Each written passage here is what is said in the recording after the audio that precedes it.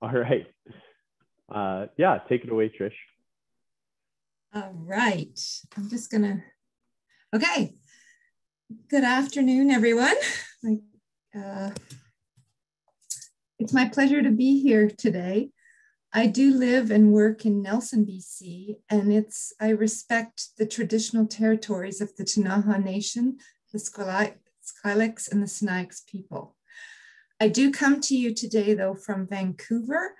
I am on essential business travel. And I'm going to share some personal stuff throughout my presentation. One being I'm in a bit of a personal crisis as I am moving my very elderly parents from Ottawa to Nelson. The COVID has not fared well for them. And so I'm halfway through this epic journey. My parents were not in very good condition when I arrived in Ottawa to pick them up a couple of weeks ago. And we've got to Vancouver and we're driving to Nelson on Sunday. So I've been a bit distracted in my personal life, and actually just with being a planner and understanding what COVID, the impact on us all, age-friendly, senior issues, that's all top of mind for me. So I just needed to share that with you, and that's kind of where I'm coming from. However, my presentation will cover my role as a community energy and emission planner in BC. I'm going to talk about transportation planning with emission reduction in mind.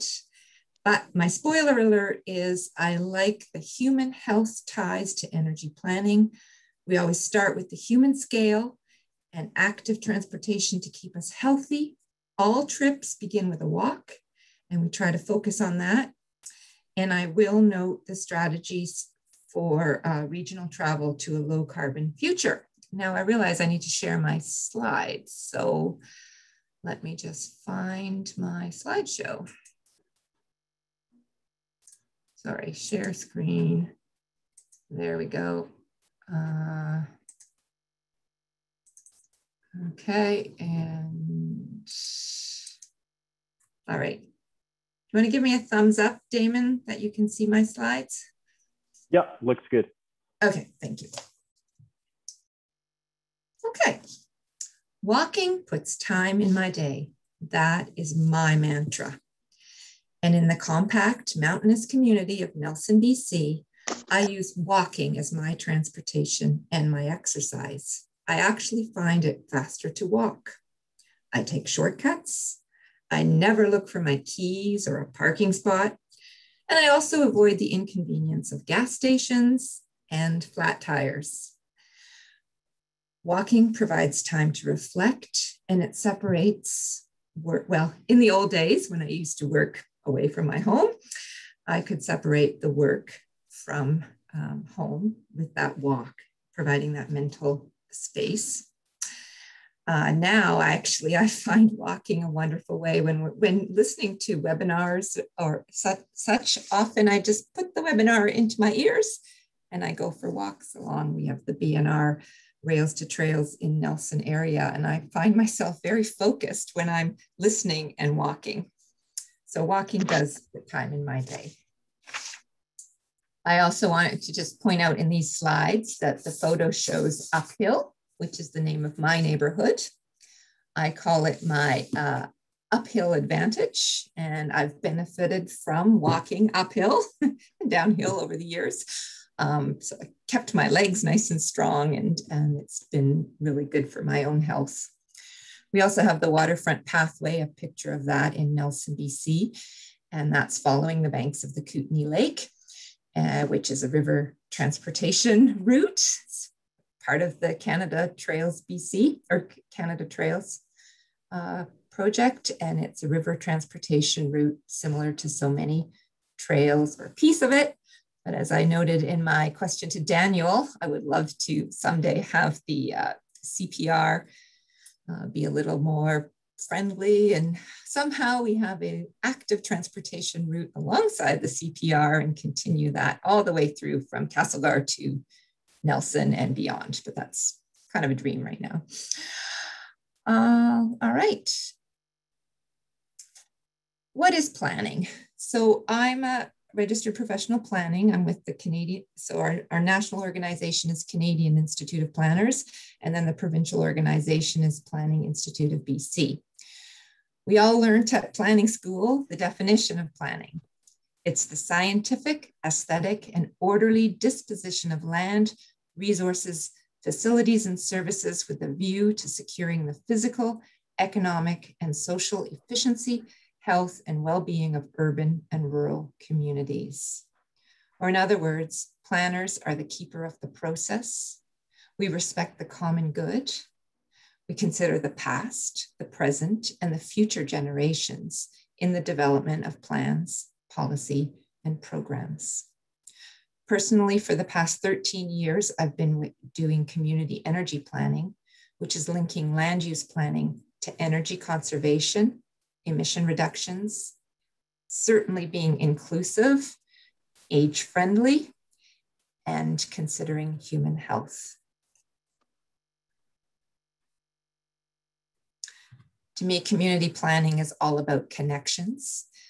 The concepts have evolved over time, but as I said, importantly, it's about connection. Jane Jacobs is an urban planner from the 1960s, and she's quoted as, "Streets and their sidewalks, the main public places of a city, are its most vital organs." Our pathways link along the rivers of our land. Many of those links come from long ago roots of our First Nations people. And I'm a true believer of age-friendly, multi-generational, active transportation opportunities. And I will point out that corner in the bottom is my family in Ottawa a few years ago during better times. And my parents are in the middle there, and they were always very, very active people.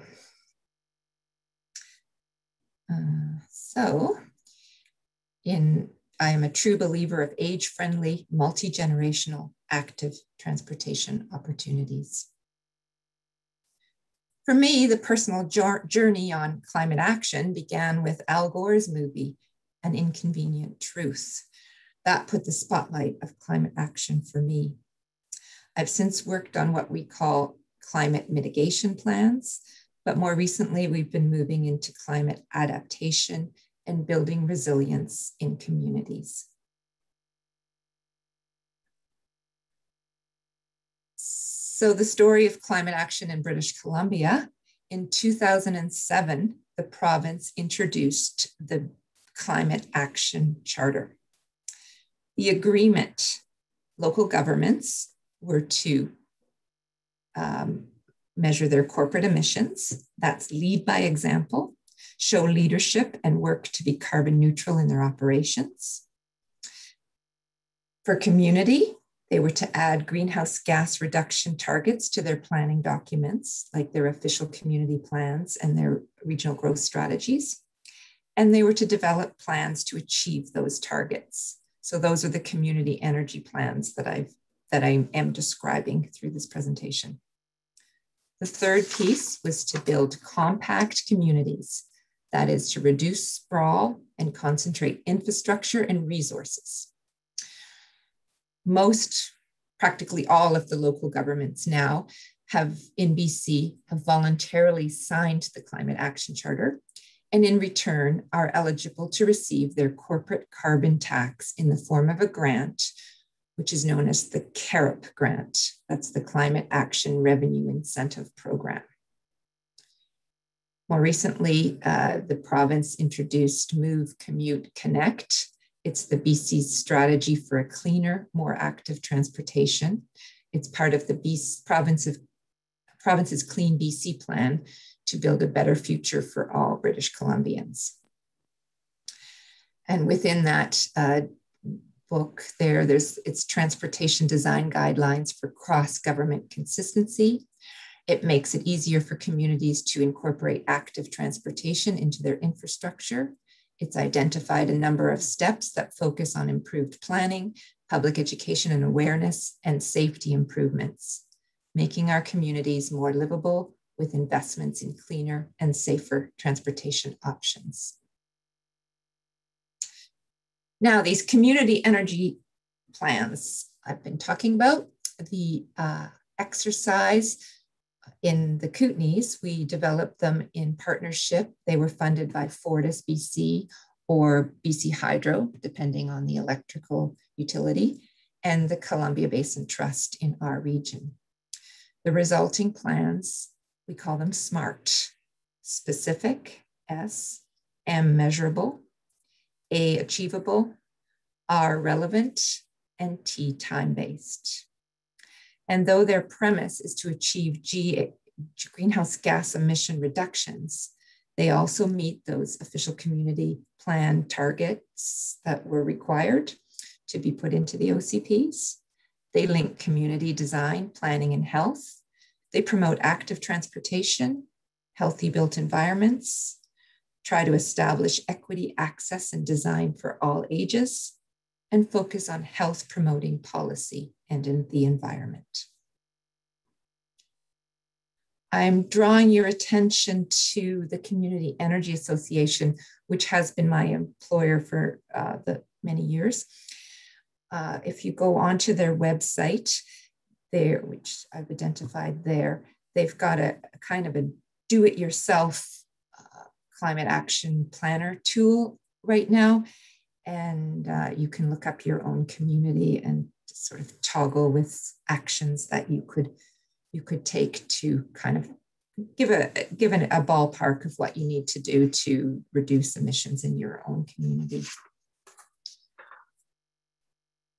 Along with the community, like the Climate Action Charter, or as part of the Climate Action Charter I described, the province also provides data. That's the CEEI, Community Energy and Emissions Inventories, or the baseline data to motivate action in different ways. It's been said you can't manage what you don't measure, and the province provides us with that data. And we're really ahead of the other provinces in BC. In Canada, most provinces do not provide this data.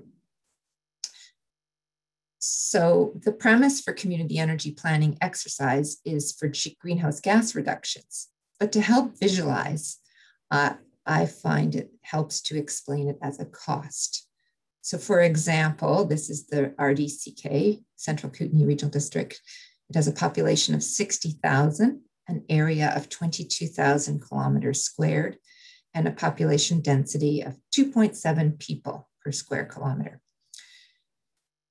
What this is saying is this was the 2016 inventory, but $22 million per year is spent on energy. Most of that money is leaving the community. That means that each person spends approximately $3,800 fueling their vehicles and heating their homes. So whatever we can do to reduce your energy consumption keeps money in your pocket. In the transportation example, by reducing emissions and vehicle use, we increase active modes and improve our health. We can walk more. Now, with respect to local government policy and these community energy plans, there are three key impact areas that we concentrate on. And these are the areas that local government has some influence. So those are buildings, transportation, and waste. And we call that climate action. If you focus on community and promote compact development and active transportation. I draw your attention to another website associated with Community Energy Association, and that's the bcclimateleaders.ca. This identifies, again, those three categories and some of the big moves, we call them, to find solutions to move your community to a low carbon future.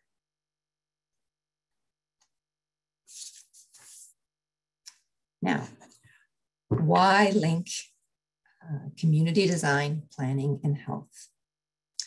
The development of the community energy and emission plans by local governments address multiple issues: climate change, climate action.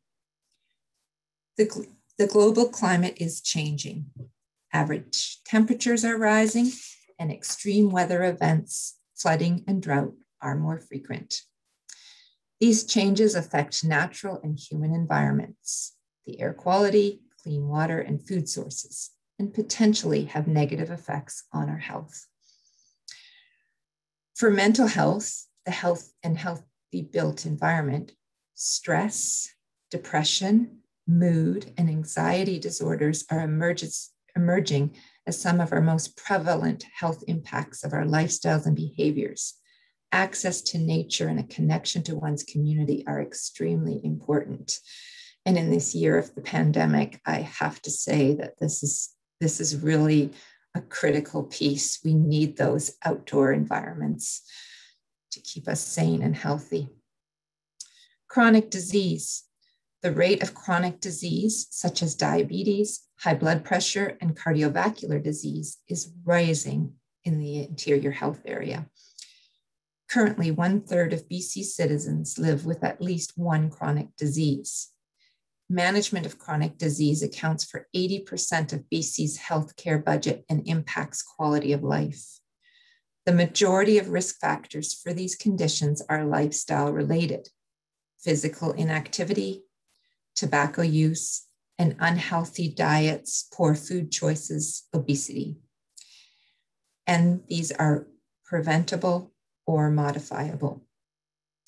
50% of adults and 91% of kids do not get the recommended level of physical activity.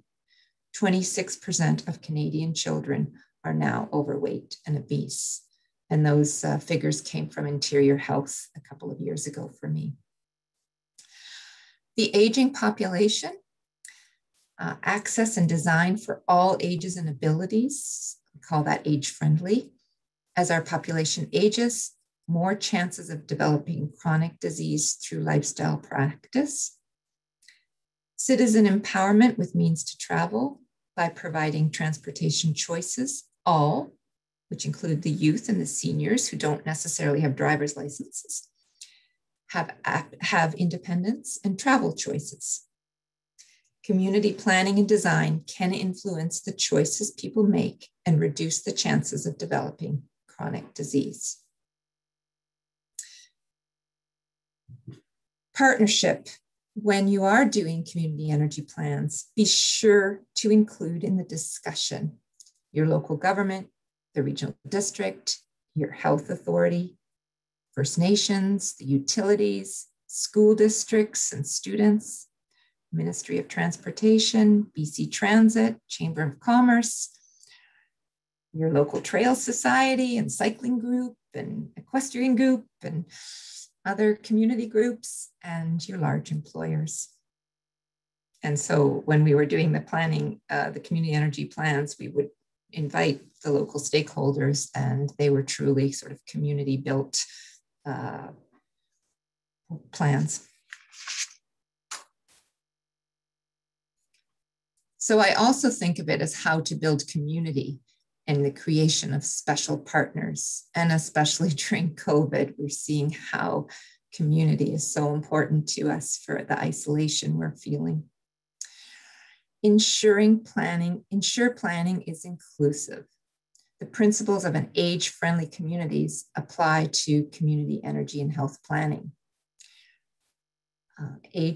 And one sort of example for age-friendly communities that I often think about is curb cuts.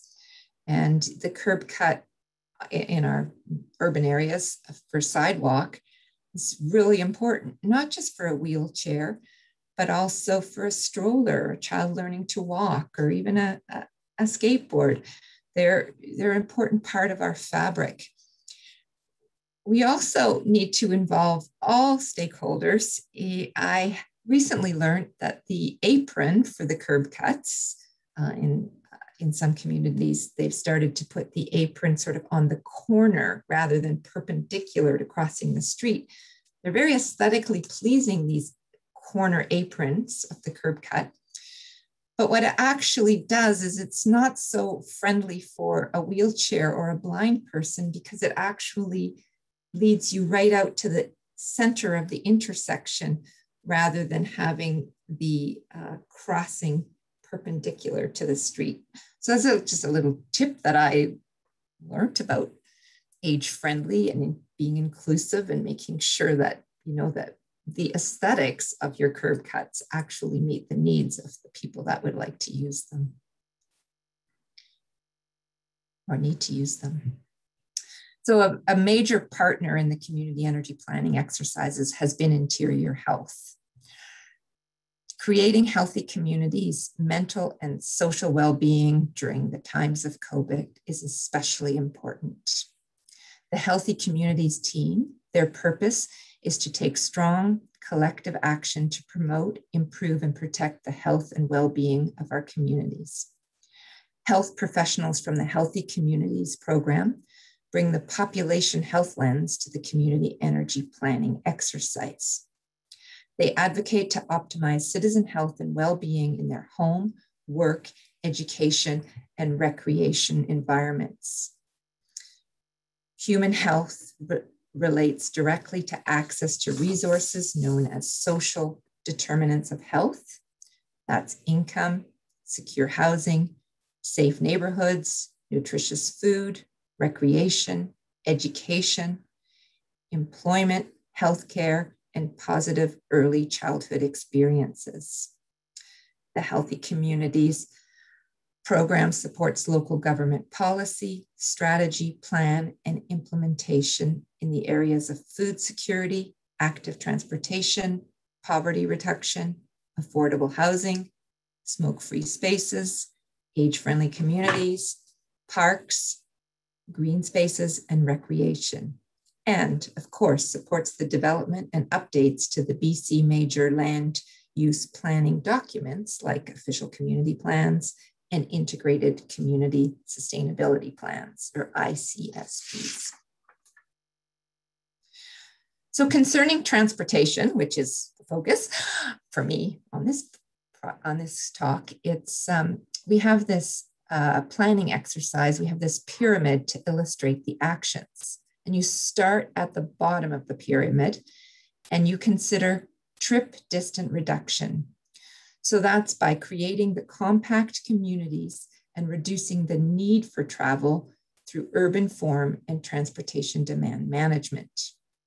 We're changing behavior, and this bodes well for walking.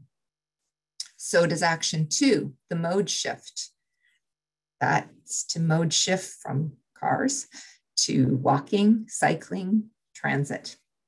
And after that, we move to the actions on vehicle efficiency and fuel switching, number 4, to electrify natural gas, biodiesel for the rest of the transportation system.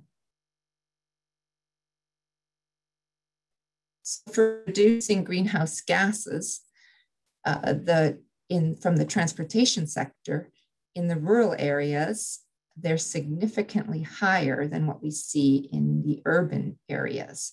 So in this diagram, 64% of the transportation GHGs are in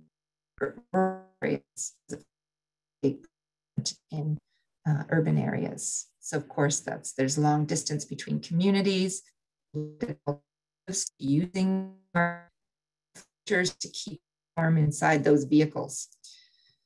So 64%, as I said, of emissions in the rural areas are transportation. A little context here. So this is a snapshot of an area of less than 1 square kilometer in downtown Vancouver, and look at those transportation choices. Neighborhoods and communities are linked in a variety of ways, providing residents of urban centers with options to reduce transportation-related GHG emissions. Density and population result in opportunities specific to the urban context. And you see there's electric vehicle charging stations, bus routes, walking routes, bike routes, SkyTrain stations, all sorts of great transportation options. And here's the rural region. So this is the example is from Fernie to Cranbrook. You don't have a lot of transportation choices to get to the nearest hospital or other things. So I guess that's kind of self-explanatory. That big picture there, you could have a beautiful bike ride through the mountains though, but don't be discouraged because every action is important, and rural areas do offer the advantage of active recreation opportunities. So now I want to go into a little bit of my story. National transportation. That's how my ancestors were voyagers, and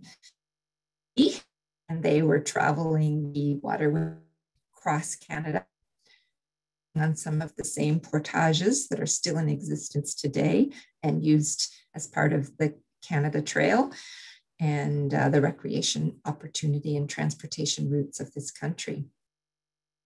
On the other side of my family, that's my mom. My mom's side is the voyageur. My dad's side was building railways. So until this great work is completed, our dominion is little more than a geographical expression. Apparently, Sir John A. Macdonald, our first Prime Minister, is quoted in The National Dream, the story of building Canada's railway. And I am descendant of one of the fellows in the picture there, the Henry Camby. He was the engineer in charge of surveying the BC portion of Canada's nation building exercise in the 1870s. And here's a little picture I snapped in Ottawa this week, just talking about the railways that cross our country, also provide links and routes for recreation, and the Great Canadian Trails and the BC Trails link many of the traditional waterways and railways.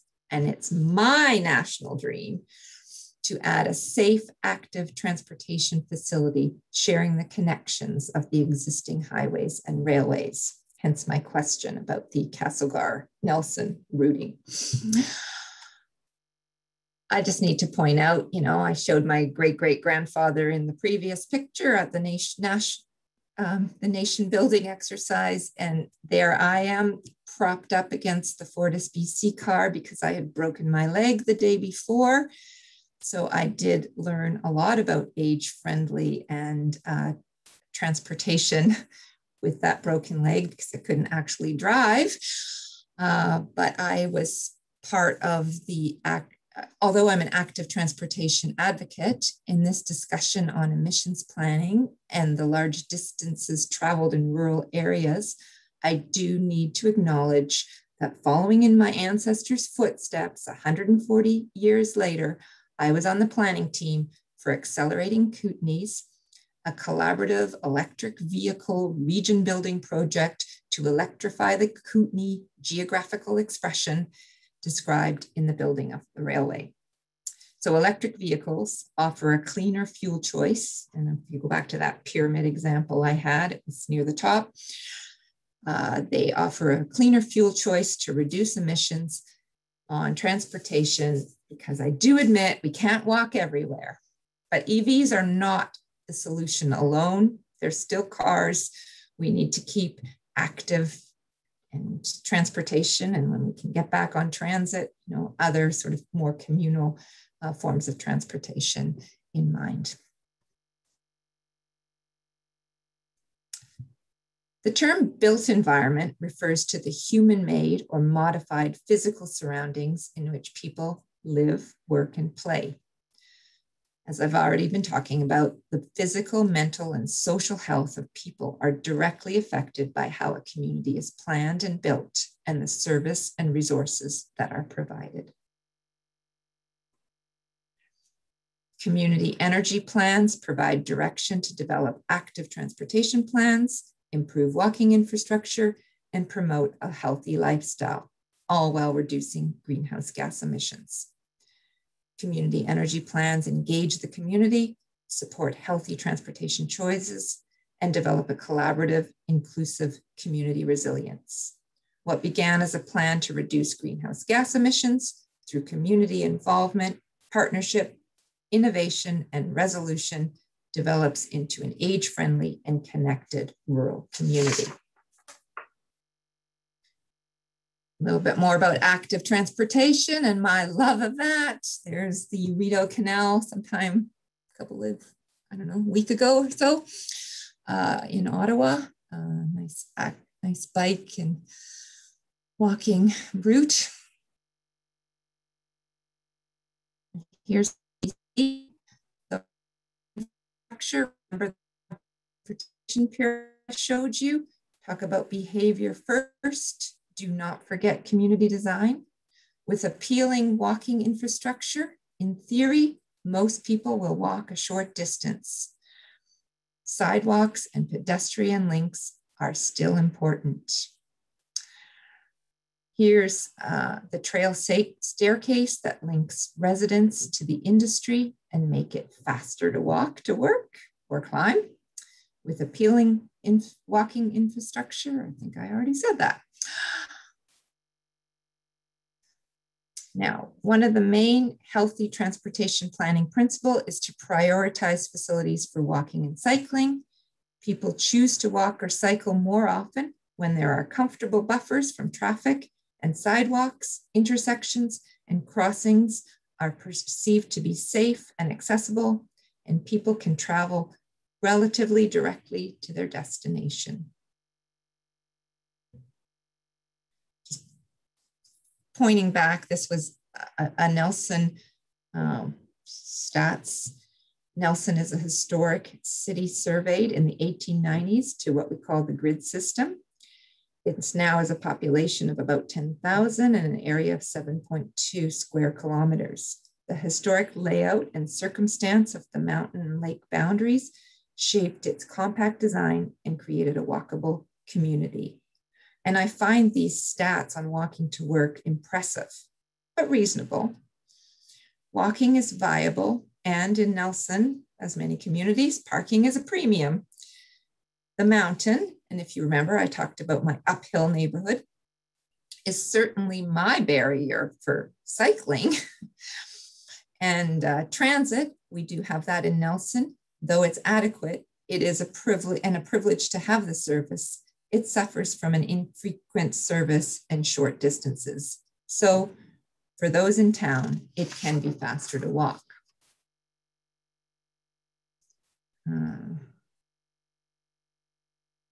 Health evidence shows an increase in positive mental health, positive early childhood development, and increased physical activity when residents feel safe, included, and socially connected in their community.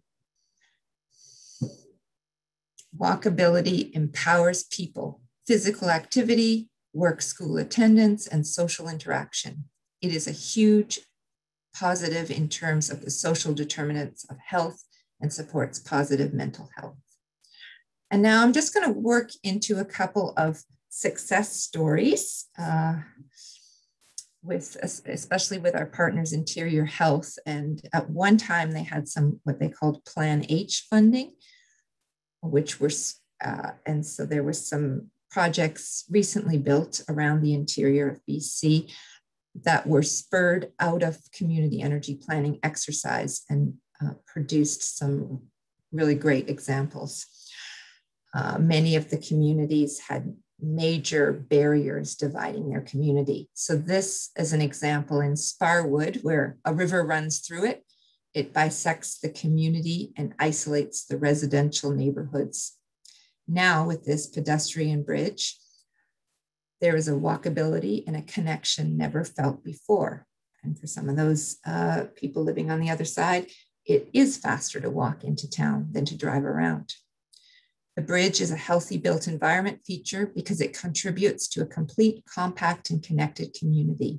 It is safer, more direct route for people to walk or cycle between their home and daily destinations, especially for children, youth, and seniors. This is an example of Clearwater, where it's divided by Highway 5, which was a major north-south connector and a regional transport traffic. Kids could not safely walk to school. This new highway roundabout is, like I say, that's talk about traffic calming, because those are two major highways. This new roundabout provides a livable, connected, walkable community. So you need to think outside the box and change it up. And out of decreased emission ideas comes walkability. I got a few slides here about Salmo, with a little bit more of a case study, same example. An action stemming from Salmo's community planning is the construction of a pedestrian bridge over the Salmo River. Salmo is located in the central Kootenay. It's a small community with a population of about 1,100.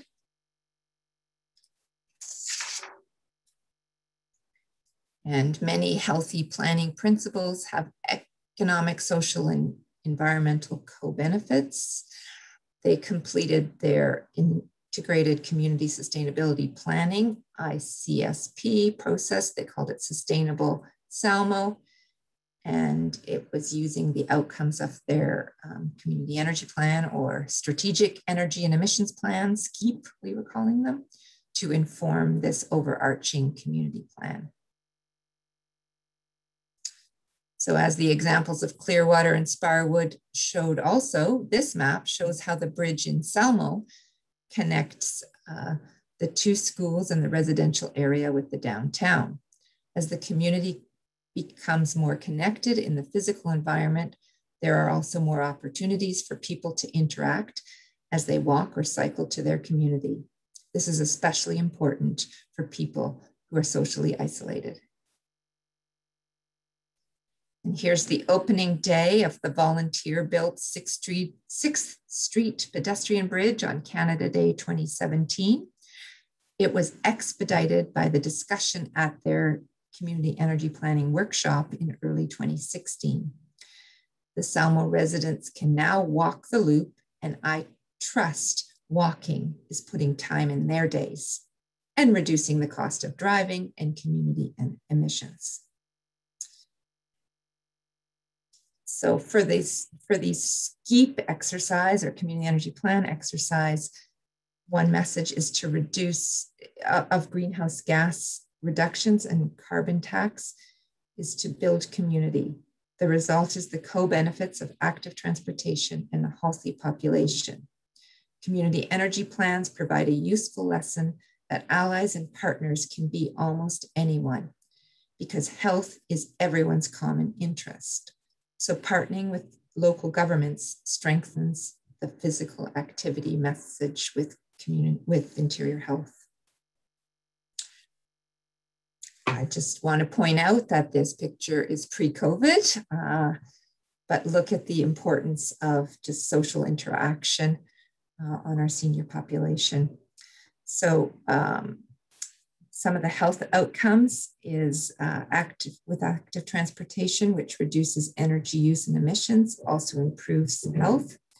At the level of the population, these planning principles have been shown to increase physical activity and social interaction and decrease unintentional accidents.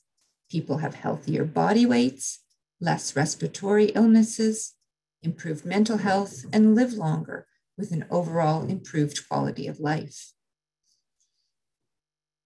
One of the main healthy transportation planning principles is to prioritize facilities for walking and cycling. People choose to walk or cycle more often when there are comfortable buffers from traffic, and sidewalks, intersections, and crossings are perceived to be safe and accessible. People can travel relatively directly to their destination. Another part of health outcomes, in addition, the ability to move safely and efficiently around the community without requiring a vehicle decreases the cost of living and provides more opportunities for affordable housing, healthy food, physical recreation and education, and employment. Where there are less social barriers, overall health improves. Just wanted to point out, this is an American study, but it's the financial case for walking and the compact development as walking relates to the cost to citizens. So for this, in this example, we note that in urban areas, The cost to live carless certainly cuts down on an individual's cost of living. Compact development is cost effective and walkable. And just to finish up here, I promise, we're almost done. I truly believe in my work as a community energy planner. By addressing climate change, we are actually building healthy communities, appreciating human scale, and remembering to include the walking infrastructure and cross-country skiing there. With the health lens linked to the energy lens, our communities will become more connected and healthy. And in conclusion, the climate summit joke, with the questions of the presenter pointing out livable cities, healthy population, etc. The question is, what if it's a big hoax and we create a better world for nothing? Well, in BC, it's been 14 years since the introduction of the Climate Action Charter, and I believe we've made progress. Awareness has been built. Local governments believe it's the right thing to do, and they have influence. Communities are working to meet their reduction targets and inspire their populations to be more active. Community collaboration is key. Partnerships with the province and utilities to support the development of community energy plans and rails and trails and active transportation are unique to each place. The plans are impetus for developing infrastructure to walk the talk, and a healthy, active, and engaged community results. And thank you very much. That is my presentation. I know it's not quite as long as it was supposed to be, but it felt pretty long to me. And I guess I could look at the chat, or maybe Damyn, if you want to help me out here, we can have some questions. Yeah, for sure. Okay, thanks. Yeah, I just want to start by saying thank you so much. And, you know, this is so important, the planning side and the planning perspective, because, yeah, I mean, building communities that are accessible for everyone, it's crucial for all populations, and then also making it, you know, more equitable, because not everyone can afford vehicles or, you know, other forms of transportation. So making sure that everything's walk friendly is crucial. So personally, I live on the unceded territory of the Silk in Kelowna, BC, and yeah, I'm right in, you know, smack dab in the middle of downtown, and it's like constantly there's construction going on and all this other stuff, and it can be a little bit irritating as someone who, you know, needs to drive to get to the grocery store, and oh, this road is closed and stuff like that. But then I find out, oh no, they're building this beautiful, nice, separate bike path.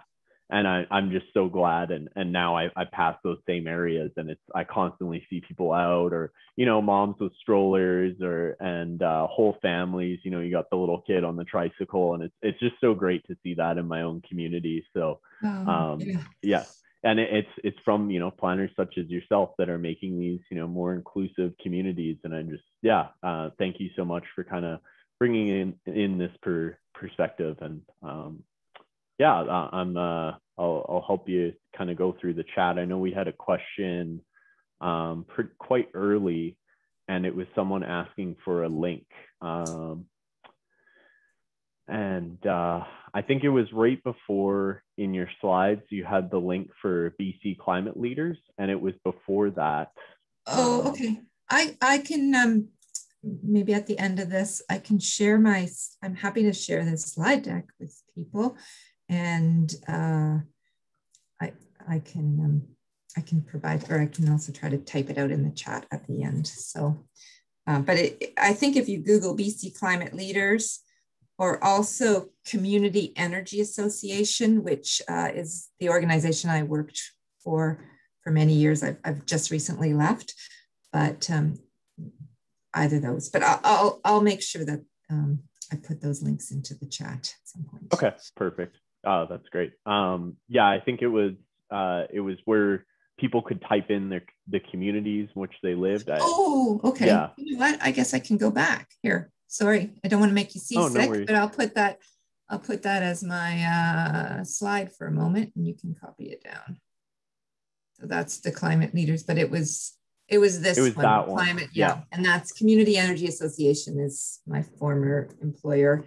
And yeah, if you can kind of play around with that tool for your community. Yeah, I'll put the community energy link in the chat now. That person can they might have to cycle through some stuff, but I'm sure they will find it. Okay.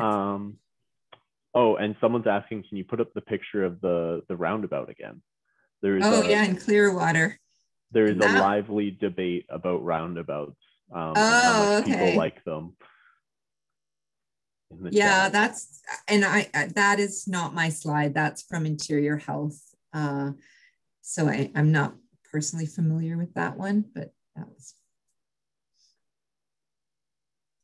And it's from this picture was taken about 2017. Okay. Perfect. Yeah, if anyone has any questions, feel free to put them in the chat. Someone said they were trapped in the inner lane before in this area. I got quite good at them when I was just, as I've told you all, I was in Ottawa on my essential travel, and yeah, they had quite a few there, and I got quite good at them. Yeah, not many here, which is unfortunate. But yeah, definitely something to get good at for, if you're ever doing a trip to Europe or something where, roundabout everywhere. So yeah, drive around town. If you have a roundabout, get used to it so you know. And there actually are, my understanding is they are emission reducers because you don't have to kind of the stop and the start. And yeah, and the time that you're kind of, sitting at the red light and stuff like that. Yeah, it's just easier for everyone, for sure. Someone asked, how would pedestrians cross at this roundabout?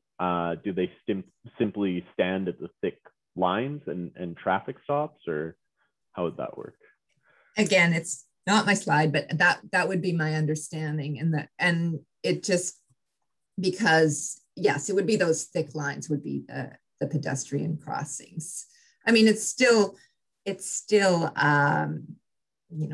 not as safe as an overpass or an underpass, but just the way the lines are there, and it's kind of traffic calmed.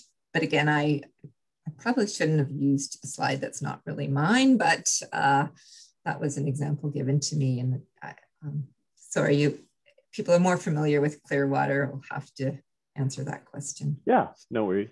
Someone just asked, how is the electric car, the fast or supercharger network coming to the Kootenays? Oh, well, I can talk Accelerate Kootenays.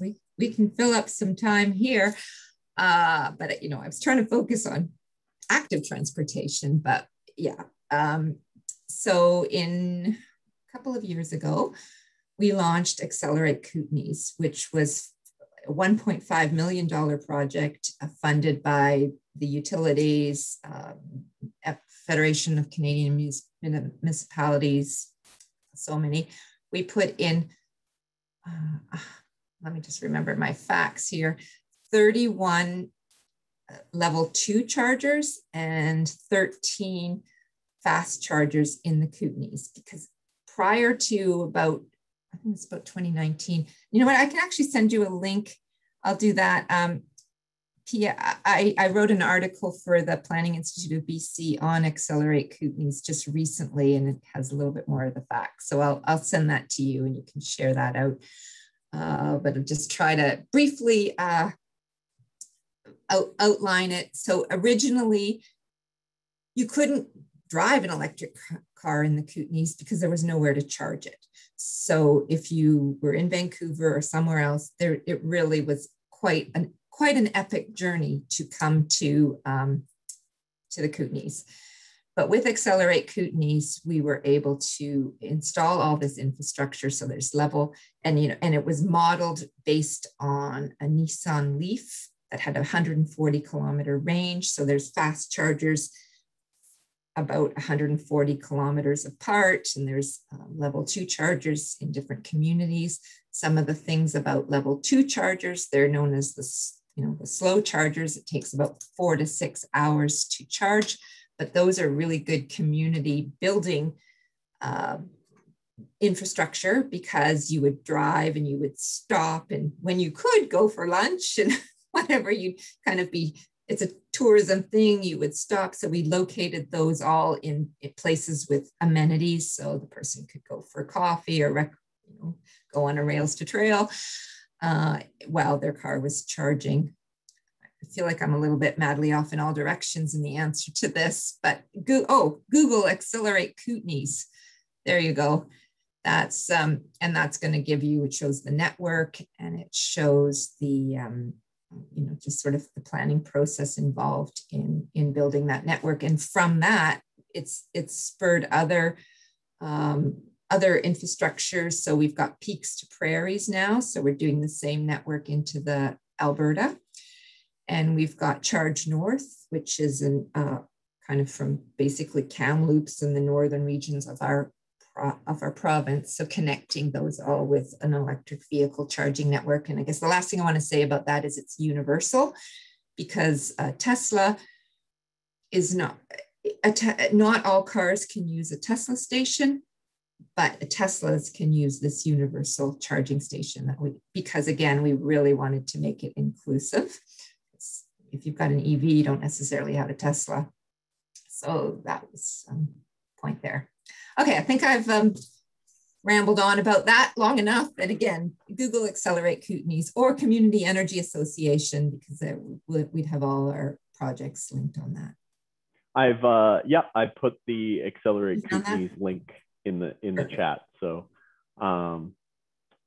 definitely not something I've ever thought about before in terms of implementing EV chargers in terms of community planning, and the benefits of having a slow charger.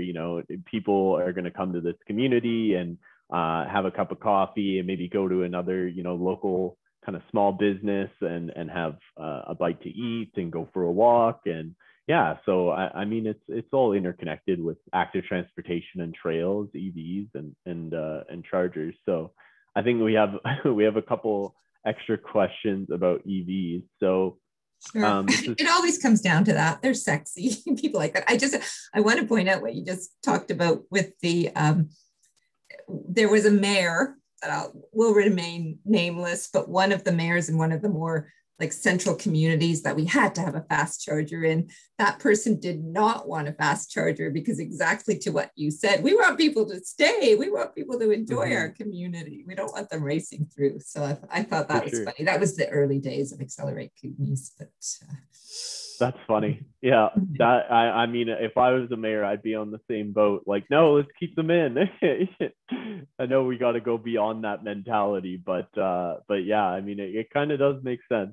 So we have a question here. How do you envision electric vehicles linking adjacent Kootenay vehicles such as Meadow Creek, Caslow, New Denver, etc., as its Transit BC is reducing their services?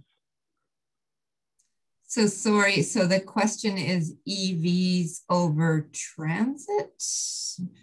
Because we actually have, Caslow was mentioned there. We have electric vehicle charging stations in Caslow. I actually personally know some EV owners in Caslow that use their EV exclusively from Caslow, and they go into the Okanagan a lot. And even I want to point out that EVs, most charging is done at home. So if you are living in Meadow Creek or Caslow, in general, you would be keeping your vehicle charged in your own driveway. And the EV infrastructure is really meant for tourism and for, when you're at the other end. But when you start from home, you would start charged but I'm sorry, Damyn, I'm not quite clear on the question with respect Yeah, to transit. I think they added another kind of comment to that, and they meant in conjunction with Transit BC. So how are how do you see in the Kootenays EV vehicles being used in conjunction with transit? Okay, I'm gonna get you seasick again, and I'm gonna go to my pyramid. So hold on, people. Yep, no worries. There we go.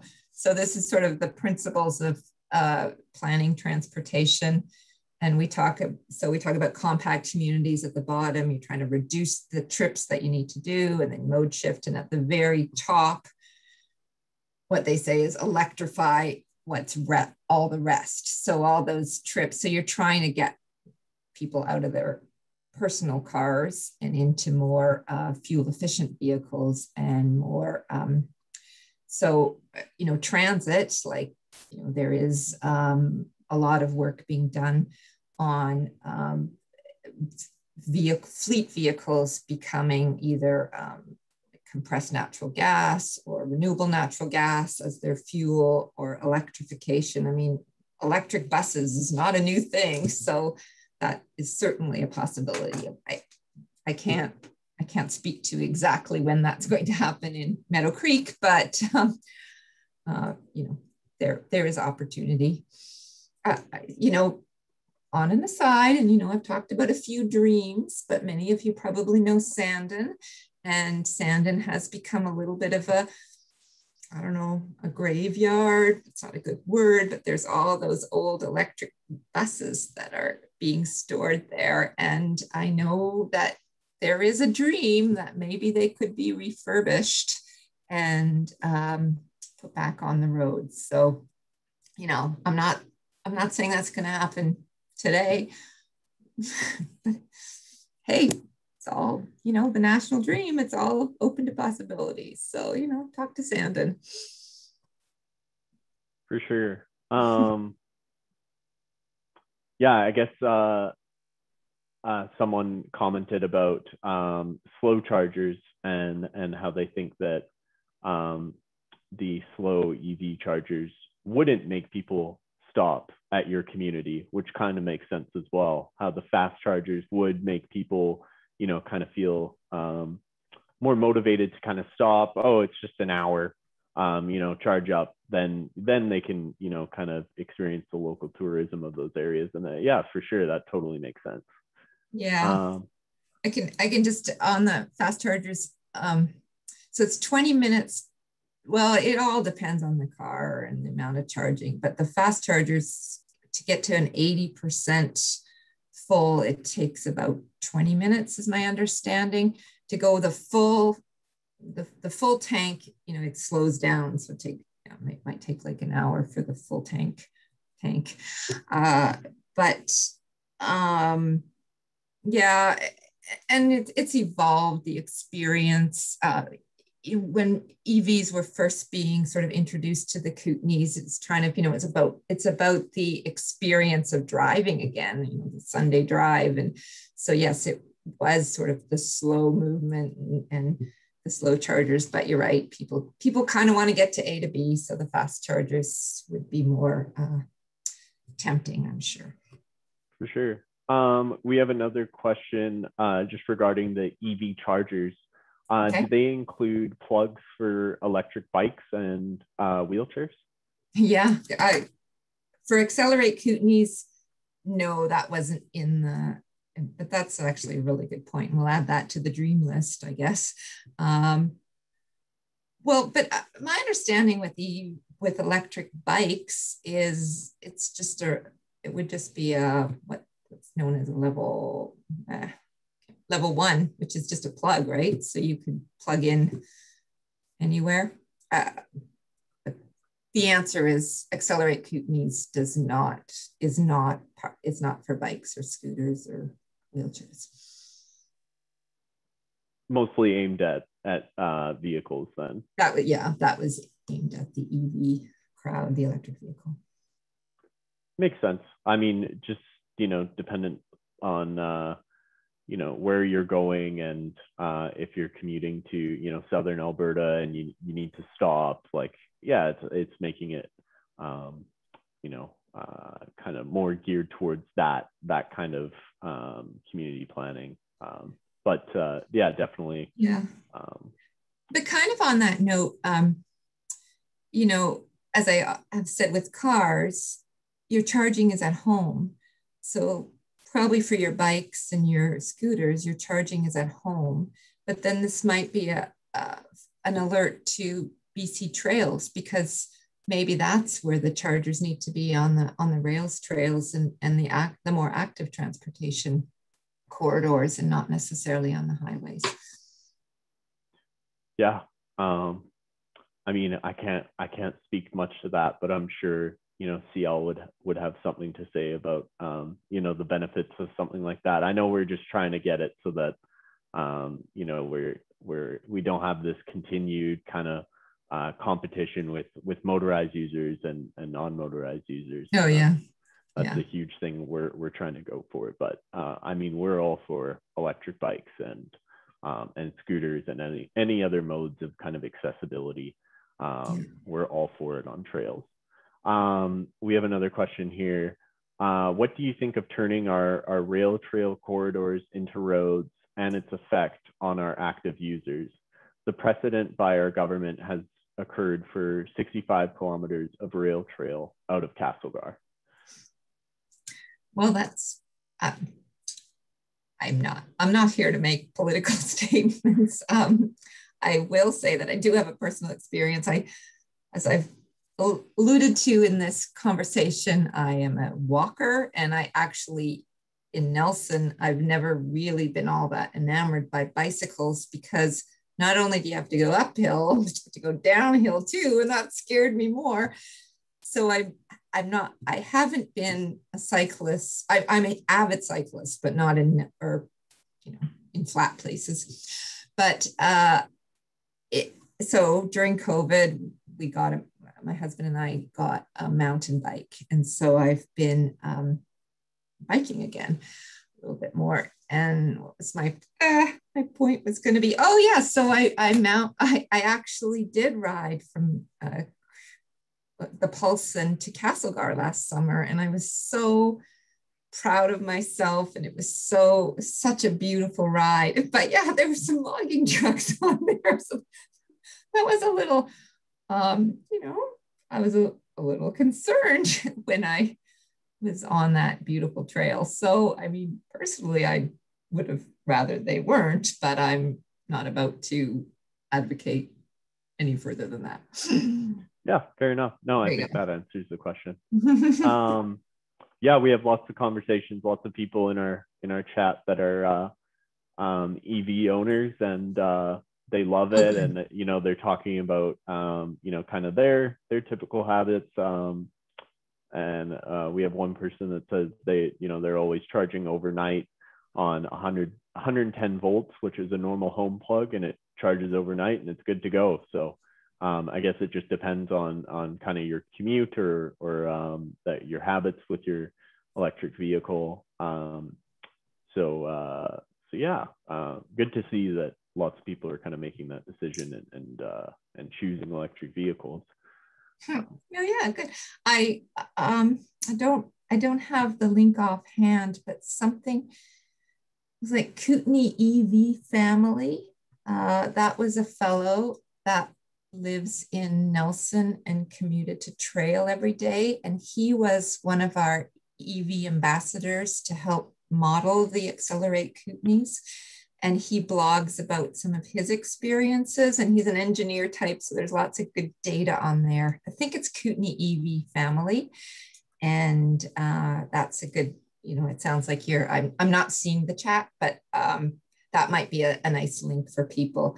And actually this person that writes that blog, he had described before we had Accelerate Kootenays, he did go to Vancouver on a trip in his Nissan Leaf 140 kilometer range, and it took him 4 days so it was about the journey. It wasn't but just because he had to stay in a campground overnight so he could charge and things like that. So yeah, for sure. Yeah, so I've linked that in the chat. You found that one? Okay, good. Yeah.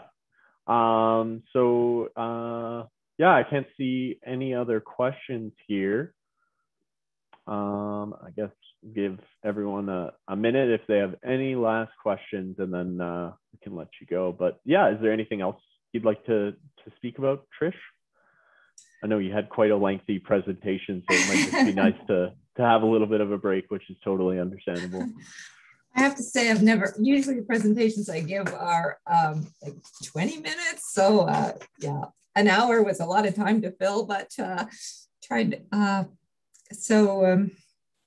No, I don't think I have any more.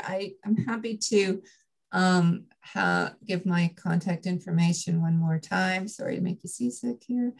That is I'm about to launch a Dehnel planning, a little planning consulting business, but at this point in time, as I've discovered, it's all consuming to be the caregiver of elderly people. So I think my career's on hold for a little while I finish this move, but you're most welcome to contact me. And I actually am, my father bought me membership to the Great Canadian Trail. So I'm a member, and we've always been very active in our family. And I'd like to join your Trails BC. And I'm going to do a shout out to Tara, who invited me to speak today. And I just really active transportation is so important to me. And, thank you for all the good work you're doing. And I would like to be connected with you.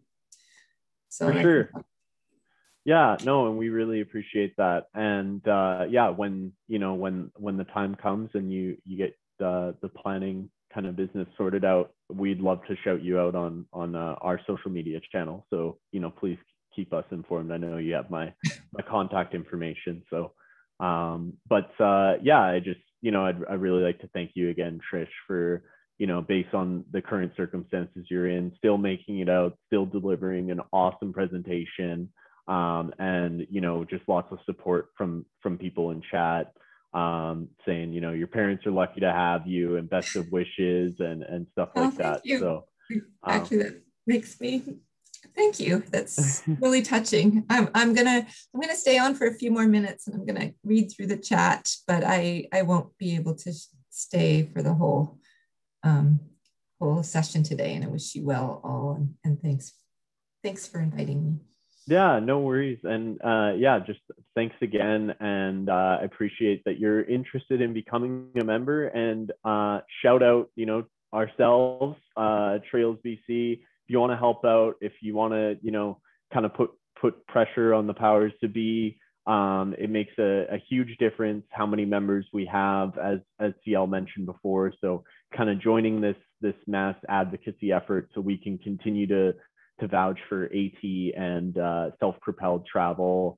It's of utmost importance for us and our organization, mostly volunteer based. So we would really appreciate it. And yeah, thanks again, Trish.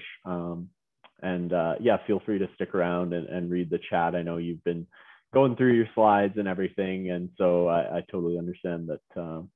Yeah, you'd like to see what people are saying. So we're currently on break until 3 o'clock is our next presentation. So we got about 45 minutes here if you want a quick bite to eat, or let the dog out for a walk, or what have you. So yeah. See everyone at 3 o'clock. Okay. Goodbye all. Thank you. Thanks again. Yeah, my granddaughter can. Perfect. Thank you. Okay, ready to go? Yeah.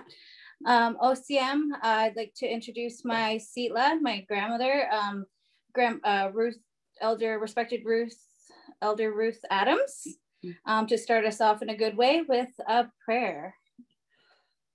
Okay, I'm going to say a prayer in English because I don't know my language yet. So, but I have to do this for all my friends. In the name of the Father, the Son, the Holy Spirit, amen.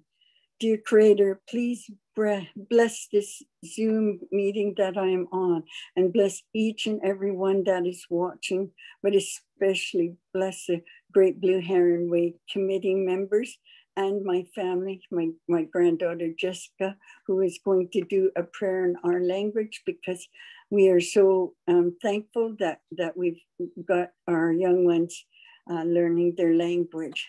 So, dear Creator, bless everyone that is watching, and bless what I am going to talk about today, and all of those who are listening on this Zoom. And I thank you, dear Creator, for letting me stay alive to do this, which is my whole life. In the name of the Father, the Son, the Holy Spirit, on all my relations. OCM, Siamna Siaya, Jessica Thanisqui, Talitzin at Swathin, Sitla, Ruth Adams, Questania, E. Stepson. It just gives me great honor to be sitting here with my grandmother doing this work, this very important work, her legacy, her life's work that she's put in. And I would just like to say a prayer in Hunkaminam for you listening, and share a song also that is called My Ancestors, that I will explain after I say the prayer. Oh, and what I've said in the beginning, welcome, respected family and friends. Thank you for having me. It's so good to be here. I'm from Tawasin, and this is my grandmother. She carries 2 ancestral names, which makes me so very proud. So, eat flat tiwiof at sitsof siem. Huianam at tasant stiwiof. Sit dama u e masteoch skakip. Hikamo tana wael. To thee quam true eat seat we all art tough size quam stuch to squallowin sklum sta'a. Let us pray. Creator, listen to our prayer. Thank you for bringing us together. Watch over us today, and please keep us with our work, and keep our thoughts strong. Amen. And my grandma's asked me to share a song today. It is called My Ancestors. It's actually written by, created by the Katesy Youth. And it's thanking the Creator, the ancestors, for our life, for our dreams, for our strength, and for the land that we stand on. So without further ado.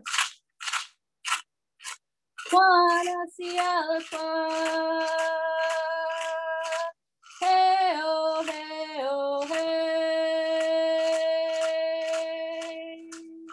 When we now. Hey, oh, hey, oh, hey. I tap kasi alakwa. Hey, oh, hey, oh, hey. Kwana hali. Hey, oh, hey, oh, hey. I tap kasi alakwa. Hey, oh, hey, oh, hey. Kwana salt love. Hey, oh, hey, oh, hey. I tap kasi alakwa. Hey, oh, hey, oh, hey. Kwana kwam kwam. Hey, oh, hey, oh, hey. I tap kasi alakwa. Hey, oh, hey, oh, hey. The thikwam huyanam. Hey, oh, hey, oh, hey. Hi, Shisiam. Thank you for having me. I'm so grateful today for my granddaughter being with me on this very, very special day. And my husband is his mother is from Sta'alis, and my father is from Sta'alis, Sasquatch country. And they do have Sasquatches that walk among them in that mountain. and near Harrison. And also my husband's father is from Catesy. So there are many Adams in Catesy. So, and my granddaughter says, we all look alike in Catesy. So, and my mother is from Swassen. So it's my great honor that she could be here with me to let you know that if anything happens to me, that you can get a hold of Jessica or Marianne Adams to be able to handle my work if something happens. But I want to live to 100, so it really doesn't matter, but they are learning to do my work. And just in case I get, once the virus is gone, and maybe I'll have to be in many places at once, so I'll be able to have my granddaughters take up some of my work. So I don't usually make notes, but before I do the presentation, I wanted to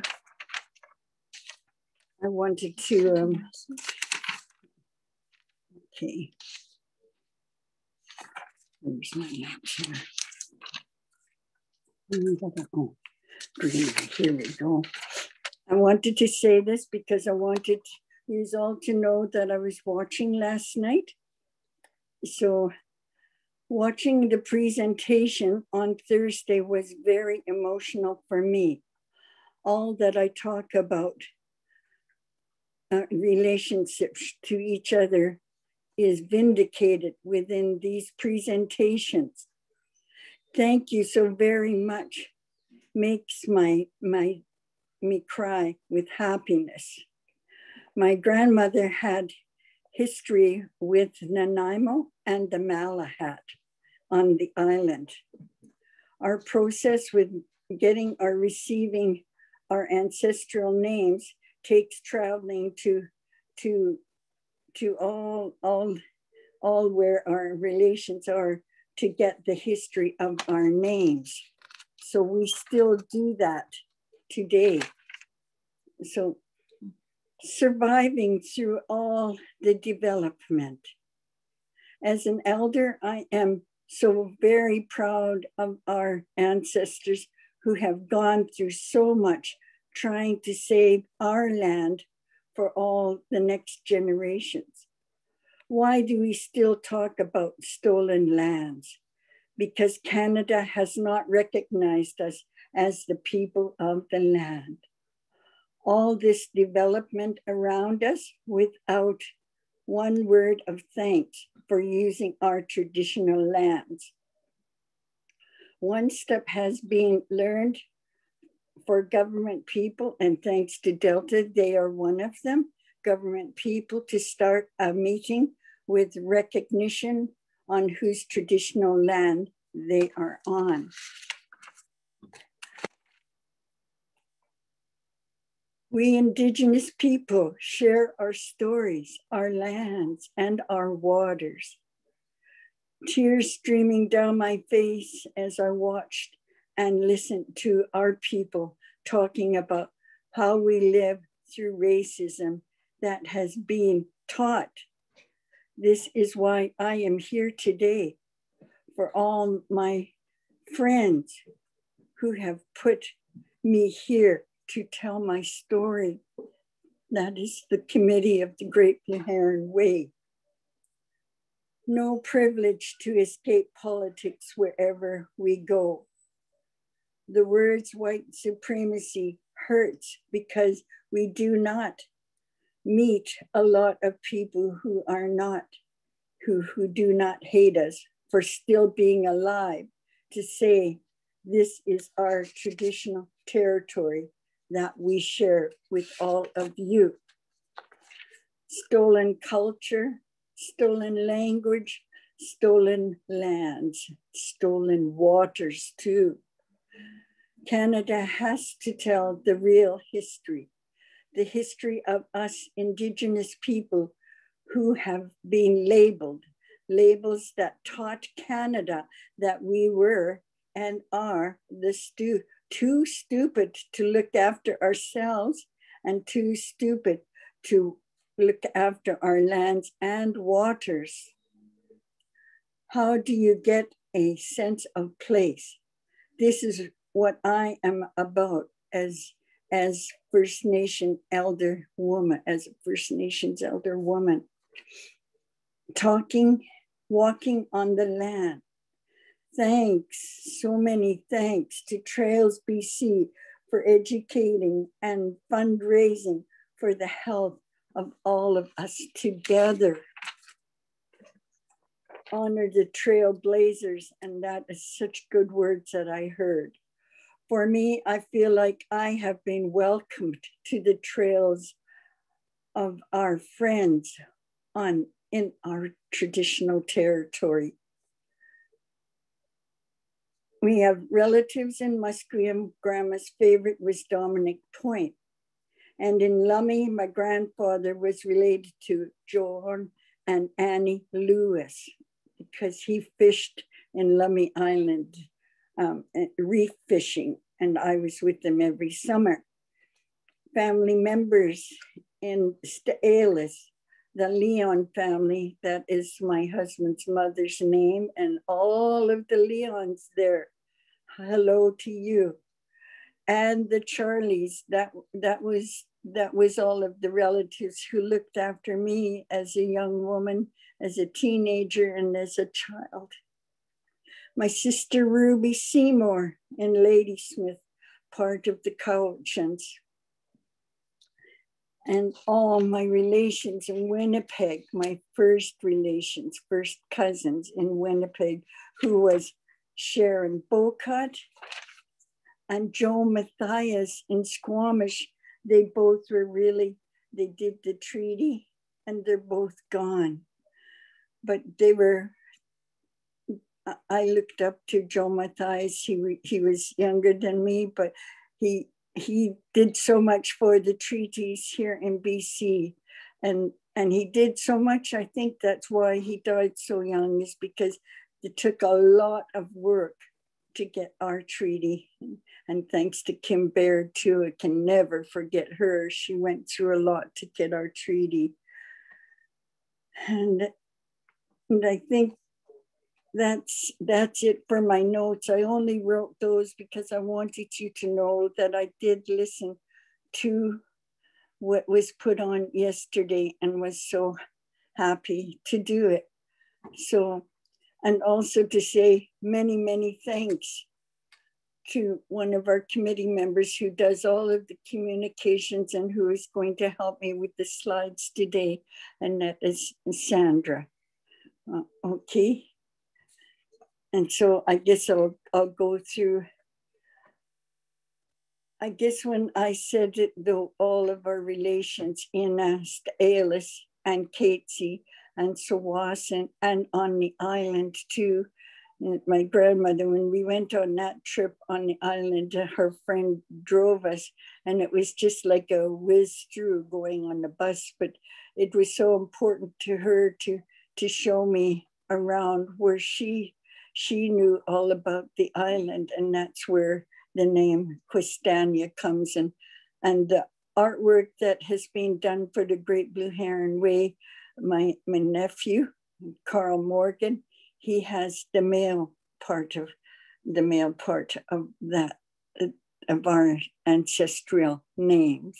Okay, so I thought the Malahat and the Nanaimo, and I haven't been over there very much to see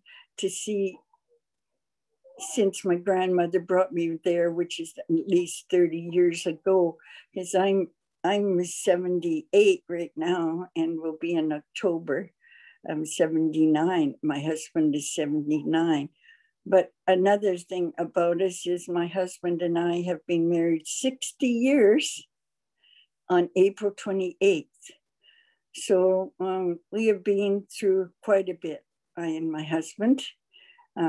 His mom and his dad broke up when he was just three or 4 years old. So he has not had a really great life neither. He loves his mom, and his mom is gone, and my mom and dad and his mom and dad are gone. But we are survivors. I never tell my story and want you to feel sorry for me, because I am a survivor. And we've got 4 daughters, 18 grandchildren, and 15 great-grandchildren, which makes me really happy. So I figure even through all of the healing that we have to go through the trauma, and just to let you know, my father, he was in a residential school, and he has had a big family, and they all died, so he was the only one in Sta'elis. He had relatives like cousins and that, but not many more. His brothers and sisters were all dead. But my dad was in residential, and then he went into the army. And when he went into the army, he lost his status. And if that wasn't enough, when the war was done, the government gave members that were in the military, gave them land to live on in a house. But my father didn't get that. So he wasn't white enough and he wasn't Indian enough. Okay, so that's what started my family. And so I had 3 sisters and 9 brothers. Anyway, there was 11 of us, 2 sets of twins, boy and a girl, boy and a girl. So I've got 2 brothers that have died. The oldest and the youngest have died. And their story was, my youngest was homeless for a while because, like I said, my mother and dad were broken up. And that was because of the residential school. That was really because of that my dad died with not getting any healing from that. So my family has had trauma due to my dad. Okay, but I forgave him for the things that happened. And that took a lot for me to do. Because you love your dad and you love your mom no matter what they do, they are your mom and dad. So that was how we were. And I was, when I was very little, we lived in Sta'elis. And one of the men that was talking was yesterday was saying, oh, what did you like? Well, we had a river right beside us where we lived in Sta'elis, and it was a river, so you know how cold it was. So I used to go to that river in the daytime. My brother and sister, Rory and Ruby, and a relative, Peters were their name. That's a relative of my dad. I used to go to the river, and I would float down the river and see whether I could float without floating away out way out to where I couldn't swim anymore. But that's what I did, ice cold river to swim in the summertime. And then we moved to DeRoche, and Leon, that you'll know that name, Leon LeBrun, part of my Great Blue Heron Committee. Well, I lived there for a while and went to grade 6 in that school, and that was pretty nice. There wasn't any racism there, and I thought, oh, things were just fine. But go to high school after that, moved to Howse, and all the while, the thing about this was all the while in Lake Erock, because that's where we were when I went to the DeRoche school. Lake Erock, there weren't many people, didn't speak to us and didn't make any friends. And in Howse, it was even worse. But when I went to grade 8 and went to Mission High School, it was horrible. And the racism in Mission was just horrendous, so bad that even now traveling through Mission, it gives me bad memories, because stopped in a hotel visiting my mom after I had my 4 babies, 4 daughters. Stopped there and went into this motel, and they said, no, we don't accept Indians here. So, and that was not very long ago. So talking and knowing all of the Black Lives That Matter. Well, it was us too. So right in mission, they said, no, we don't accept Indians. So that was very hurtful. So that was my life, and all my summers were spent with my grandmother and grandfather, Peter and Sophia Jacobs. So that was where my childhood was happy. Otherwise, my childhood was not very happy for my sisters and, well, 2 other sisters and all the brothers. And having such a big family, that was only about the 5 of us. My brothers, Ruby, Roy, Stuart, Howard, and Mildred. We loved each other and were happy with each other, but with the racism, it wasn't very nice. But as a young one, as a teenager, I even got a job in a cafe in Harrison Mills. And that was when I was getting 25 cents an hour. So, whoa, 4 hours and I would get a whole $1. So that's how I was. I went out right away and started to try and be a participant in the world. So that was our world. And so I wasn't going to stop just because there were people that hated us. I said, no, I'm going to go on. And when I got that job, I was quite happy and my brother Stuart would came and I would get him a drink or a piece of pie or whatever. So I was happy. And that's my brother Stuart. And he still remembers that. And that was a happy time. So having my daughters has been great for me and my husband. Not that we have a perfect family. And this is my story. We have all of our traumas, but we are all in a healing mode right now. And Swasin is very good since we have gotten our treaty and we have our mall now and our industrial lands. We have good staff to help us with our healing. And since I had my granddaughter on, and it's hard for me to talk without getting emotional, but they're learning the language and they're learning the songs. I have my song, I sing Chief Dan George's song, and that's for all of BC. But when I heard that, I just cried and I had to learn it, and I did. I learned it off a tape recording and got the words to it. Well, our words anyways, which no one else would know about. But that's how I came about.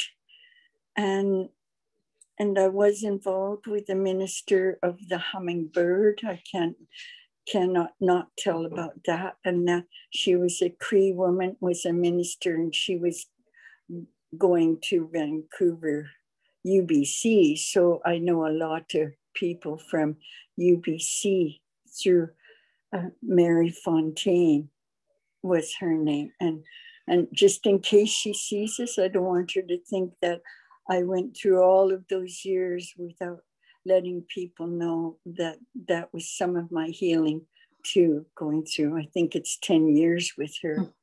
So I know a lot of people and they remember me at the UBC in Vancouver.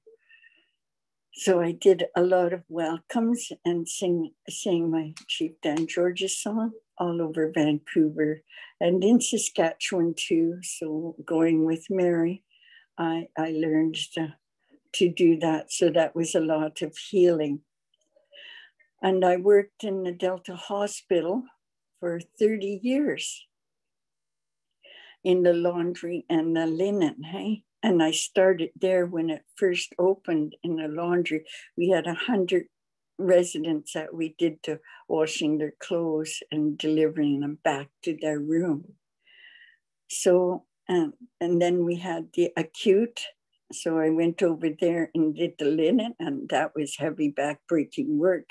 Today they have a little cart that they hook onto the linen carts, hey, and they don't have to break their back like I did.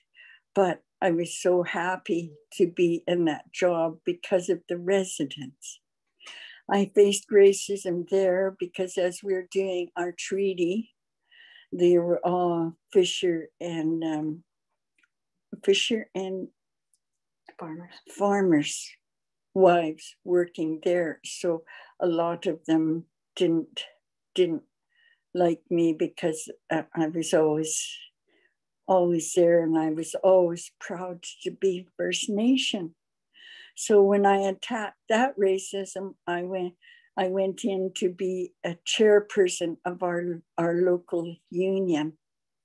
And I became the chairperson of our health and safety committee for the hospital. And what I did there was good too, is that our management would use up all our health and safety hour, would use it up onto telling us what they were doing. And they didn't give us time to say, well, we're having troubles on the floors. So I said, no, we're going to ask for a separate meeting so as I can explain how things are going with the employees and the patients. Hey, there was violence, and then we had to make sure that we knew about it, and to make sure that the management was getting all of the equipment, so all of our care nurses in the long-term care would be getting all of the things that they needed so they wouldn't break their backs working for our long-term care people, or those residents. So that is how I did that. And I have to tell you, I also stood up when we had our meeting for all of the hospital employees union.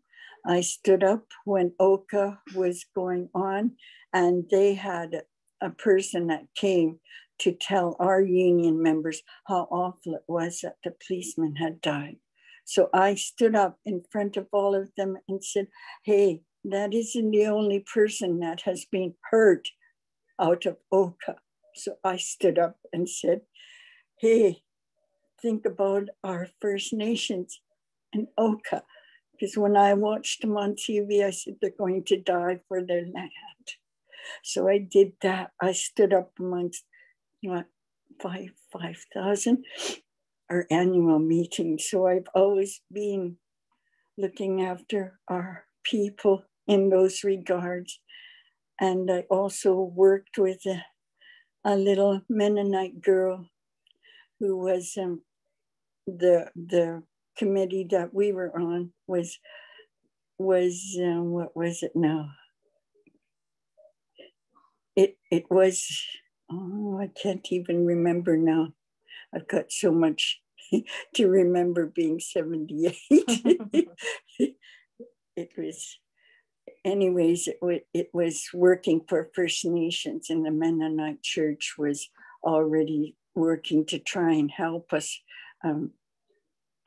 be recognized and try to take the racism away from other people. So if I remember, I'll give you that name. But that's another church, the Mennonite Church, because they did a book, and they did a lot with helping us out when we were doing the residential schools. So that is my history up until now. And I also have to tell you, the name Stepson from Staelis is a land where the lake is, and it's part of where our ancestors were.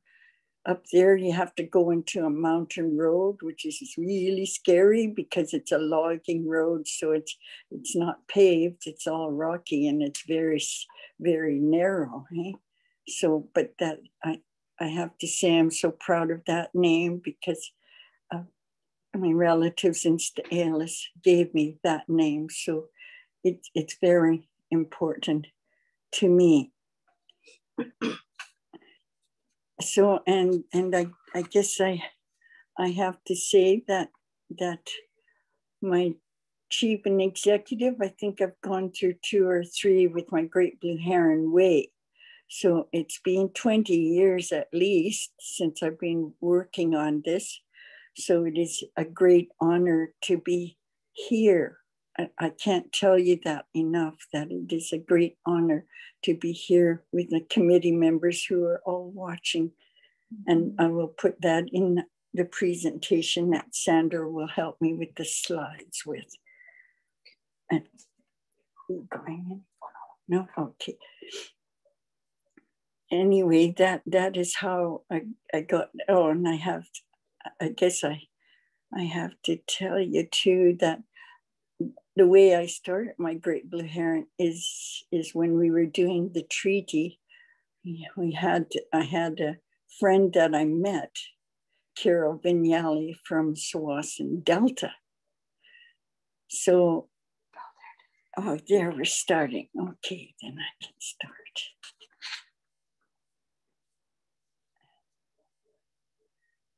Hi, Sandra.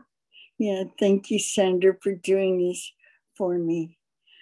I have to say that I feel the reason I feel honored to be here is that I'm not well, I am well educated in doing my work, but I am not college educated. But I never let that stop me. I just go wherever to do whatever I think needs to be done. So I have lived my life and going right in.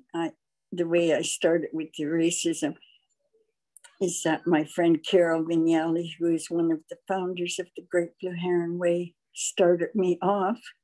We went to Victoria, and along the way we met to the Galloping Goose signage there, and I asked them, oh, which First Nations are on here?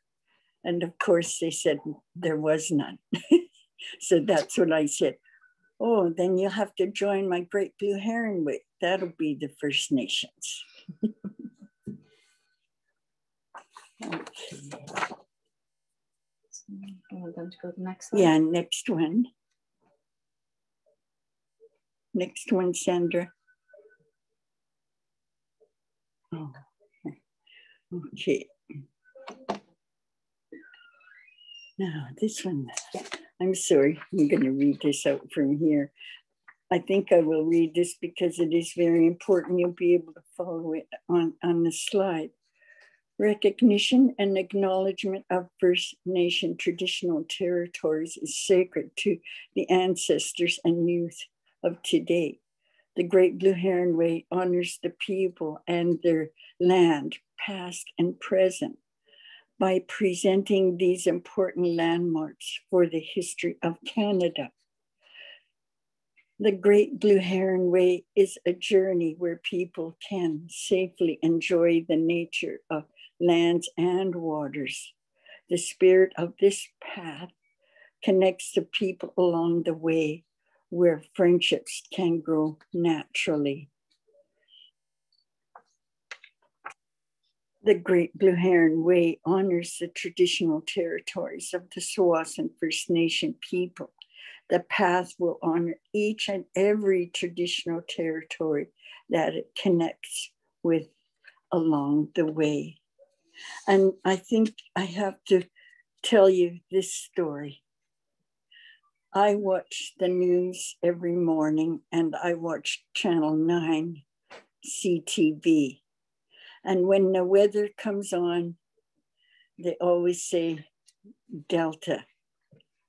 And on that picture, if you watch the news in the morning, you will see 2 little slits.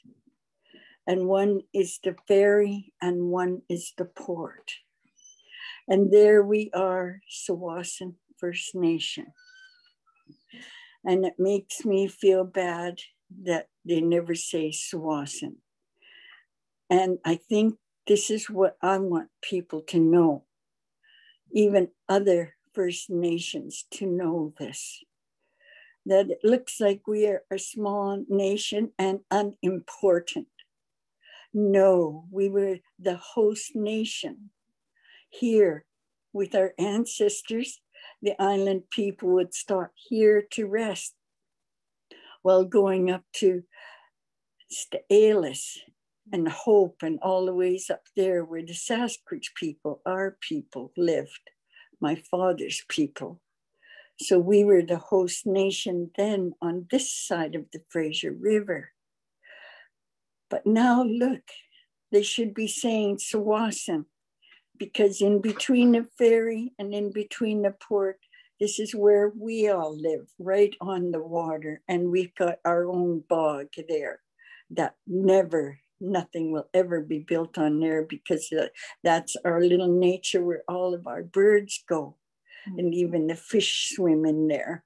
We've got a little part, and the Great Blue Heron Way boardwalk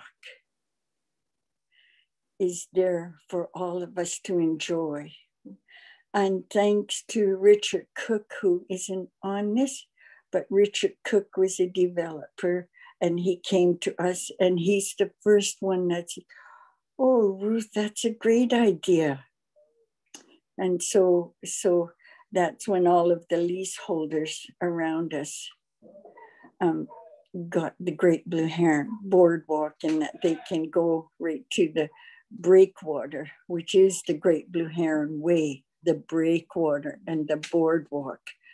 That is so very important. But this is why I do this, because Sawasan First Nation is a host to the world now, and no one has ever said thank you to us or recognized us. So this is a big part of the Great Blue Heron Way that I wanted you to know. And so this is a great one too. I'm a paper woman.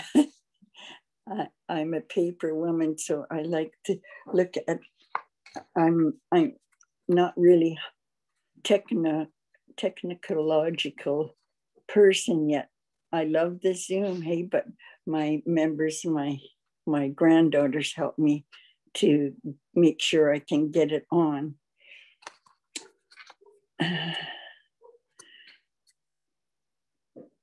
And I think I will read this. The Great Blue Heron Way starts at Sawasan on the land facing the sea, where travelers from around the Salish Sea and along the Fraser River could safely pull in their canoes. Sawasan was and remains an important meeting place. The international trade port at Roberts Bank and the Sawasan BC ferry terminal are located here. Ferries connect to Victoria, BC's capital, to Nanaimo on the southern Gulf Islands. The Great Blue Heron Way helps to highlight connections of Indigenous peoples over thousands of years. The ancestors live here all along the pathway. The path will honor each and every traditional territory that it connects with along the way. And this map shows our traditional territory, which is so important. Why? Because people say, oh, who's that little Sawasan? And they're so little, they can't have very much. And look at that, they've got all those houses surrounding them. But the houses surrounding us, those are I have to tell you this story, because I've got a lot of time and I want you to know why I am here and why I'm going to tell you these stories along the way. That the Indian Act did a lot of awful things with us. They did not recognize our traditional territory. That is why all the people think that Sawasan First Nations is just this tiny little spot in between these important ferry and the port. But no, we are not this little unimportant part. The Indian Act gave the, we're called fee landowners. So the Indian Act gave the land to the men of our nation. So it didn't recognize the women of our nation. So that was a hurtful thing that they did, because, and I have to tell you the story about that, about them, how the men were given the land and not the women. Settlers who first came in, and Britain, I guess it would be, that held our lands in Canada before they gave it to the Prime Minister. Anyways, they said, well, why are you letting the women be all powerful? Why are they doing all of the work? Well, that was the way it was done for us Coast Salish nations, especially our nation. And women did all of the things. So that is very hurtful that they gave the men and didn't tell the men, well, share it with the women of the nation. So that was hurtful, and I blame the government for that. I don't blame the men here that didn't share. It wasn't their fault. So that was part of the colonialism. So that's a story. So the ones who have fee simple land, then they lease that out to all of the houses around us. So, and they could only do that because of the treaty. So I have to say thank you to Chief Kim Baird and our now Chief Ken Baird, her brother, for doing all of this work, because I'm so very proud of them all. And I'll speak about that when we go through some of our slides. But I had to let you know about our traditional territory and what it means to me when I say, welcome to our traditional territory. Look at that. When you look, they don't even recognize us in the port and the ferry on the news and the weather on CTV and the other ones that show the weather. So I'm hoping that I think I will put that in somewhere that they will change that and recognize Tsawwassen weather and the Tsawwassen people. Next slide. Oh, is this not a beautiful map? And thank you, David, Leon, and thank you for doing this and the map. And it just, I said, if anything, if we can have the First Nations on the maps and the trails, that will be one great thing for me, and I'll be able to die happy. So just look at all of these. It's just a wonder. And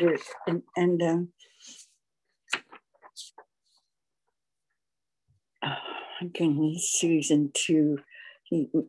You're all, I thank you all so very much, the committee members, for doing this. I could not do this all by myself. I have to let you know the story of my great Blue Heron Way and the committee members. When and it was Carol Vignali that introduced me to all of the committee members who have been here for 20 years. There's sometimes that there was nothing to do, and there was sometimes that we had to run and make sure we were everywhere that we could be to be advertising the Great Blue Heron Way. And I have to tell you that this is why the committee members latched on to me and my vision, because my vision was to be able to go through all of the development of today to get First Nation to First Nation in today's world. So that was the main reason my committee members have come to me, and I was happy to do that, because my part of this vision was recognition and acknowledgement of the traditional territories of First Nations here in BC. That was my part. And the Great Blue Heron Way, this was being an elder and working on this.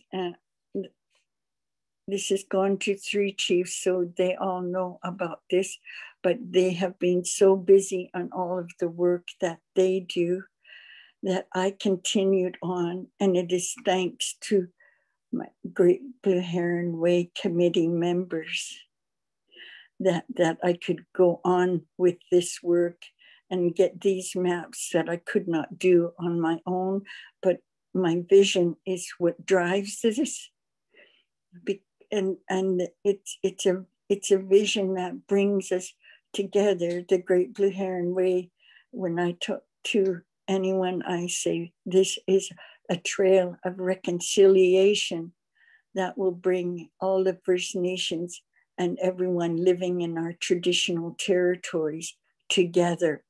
We can do this together to get rid of the racism that we all have to face.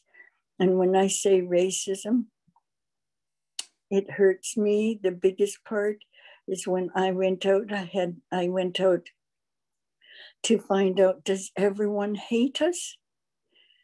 As growing up as a child, like I said, in Mission and up there at Harrison, I tried to find friends that didn't hate us. So that's where Carol Vignali came in. And then she introduced me to all of our committee members. So next one that is, I'm so proud of this work, and so proud that it's with the friends that helped to do this. The climate change, this is so big. And I'll let you know where we are with this, just a story to fill in that you can follow this on the Great Blue Heron Way. And I will read it. But the big part for us is they want to have a 3rd berth at the port. And for us, we don't want it to happen because we're crabs, eh? We have salmon too. We're part of the salmon people because of where we are.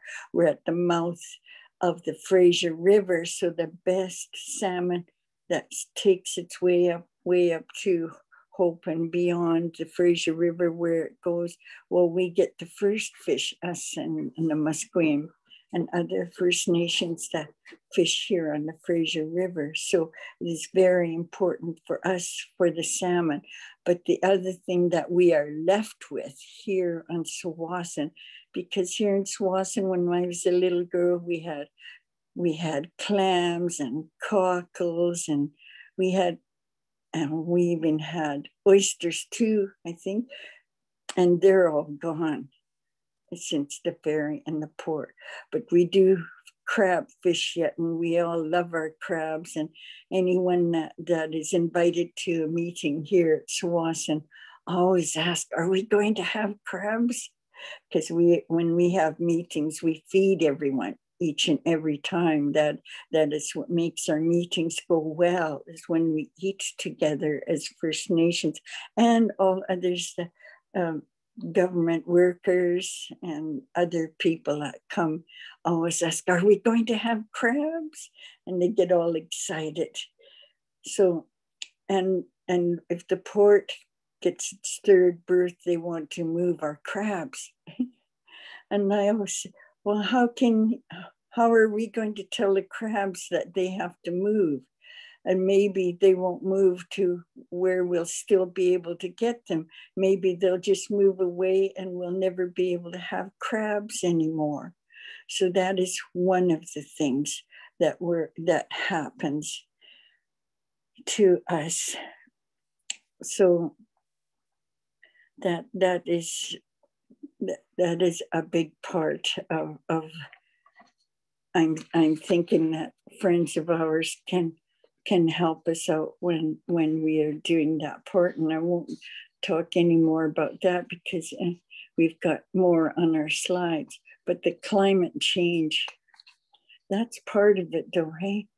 The climate change, I figure we've got enough housing around us now, and we've got to, if we get the third birth, then that means there's going to be another probably railroad track go through, and maybe they'll widen the port road. And for me as an elder, I think we've got enough going on with our climate. I don't think we can fit anymore here. I think we've got enough. But the climate change is really big for us, and the Great Blue Heron Way, even just along our little pathway from the ferry to the port and along the water, we've still got plants that our people use as medicines. Eh? And also, my Great Blue Heron Way is about the great blue herons, and it's about all the other little birds that come around. And we're trying to save the marine, the land around that our birds use. And that it really hurts to think that we would lose all of those birds. When I feel bad, I go outside and I listen to the birds, and the great blue heron comes, and eagles come, and seagulls and crows, all the birds you can imagine comes here, and they make me feel good. I just go outside and I listen to them. So I that's all a big part of it. Our climate change. It's so bad that our spring and our fall, it's all mixed up now. It's all mixed up. Our spring and fall and summer and winter, and we never know when it comes now. We used to know in the old days when I was with my grandparents, they would know when it's going to come, and we would get the signs, see? And I have to tell you what I think with this virus.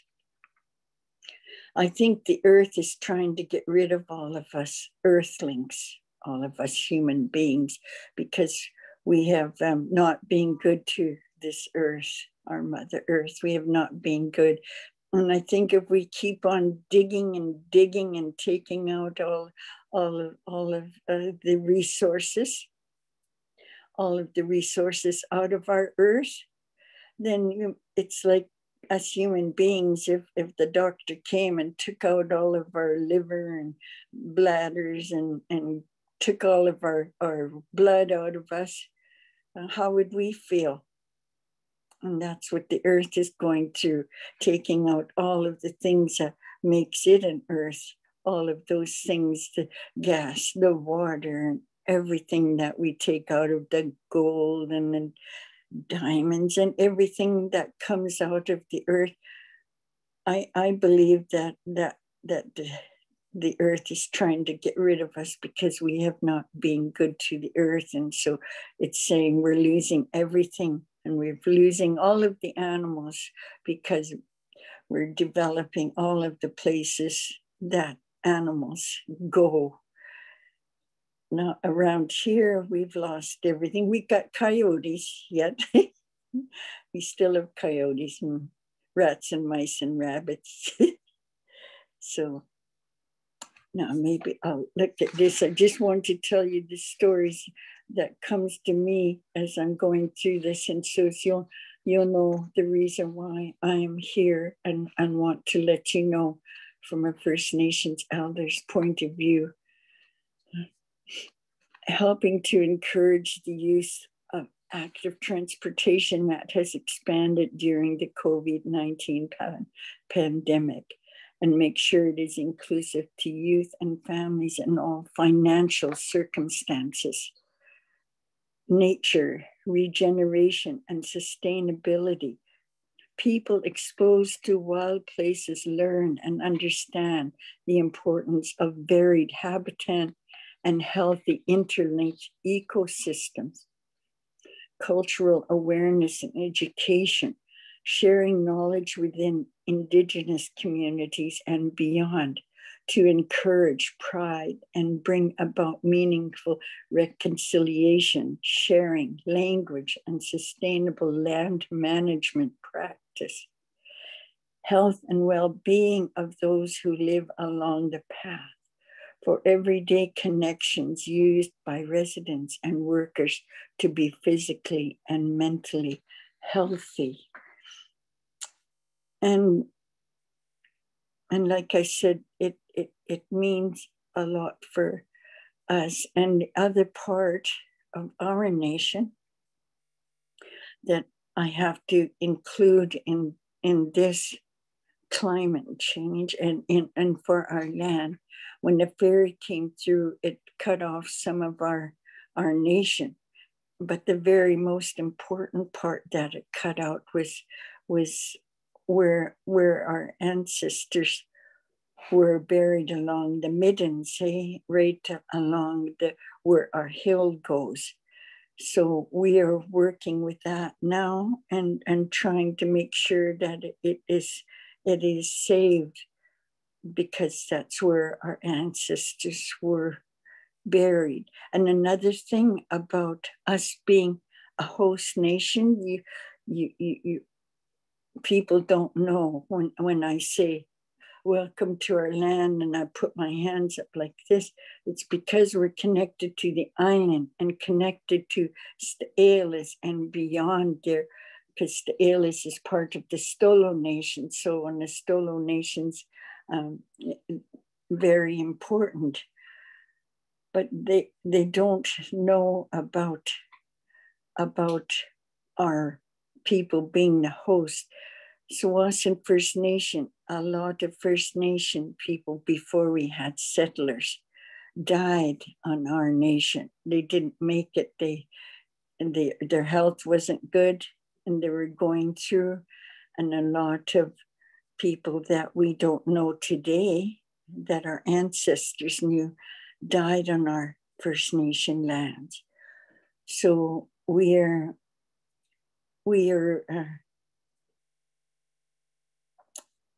on a land that is very important to our ancestors, and we cannot forget that lots of other First Nations coming through here and stopping to rest and to eat or to visit their relatives, that we have lots of other First Nations that are here on our land. So we have to take care our little nation here, take care of the land that other ancestors are buried here. So this is very important, and this is important to a lot of other nations. When you hear on the news, oh no, look at those Indians again, stopping in the growth and progress because, oh, their ancestors are buried here. Well, I've heard some people say, well, you wouldn't go into a white nation where their ancestors are. You wouldn't see them diving through there and digging it all up to say, oh, we've got to build something here. Well, just think of us when you hear about us.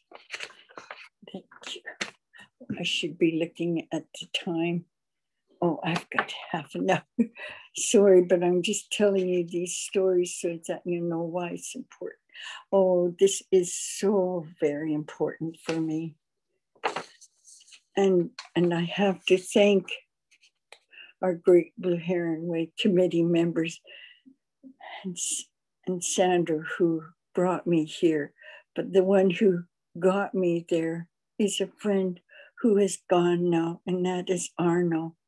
Arno was the one who got me to be here in Westminster, to be a presenter in this place, and it was so very important to me. So I'll read this, and you can read it on here. But I wanted you to have this information so that you know what the Great Blue Heron Way is. Supporting Friends of the Great Blue Heron Way, 2007 to 2021.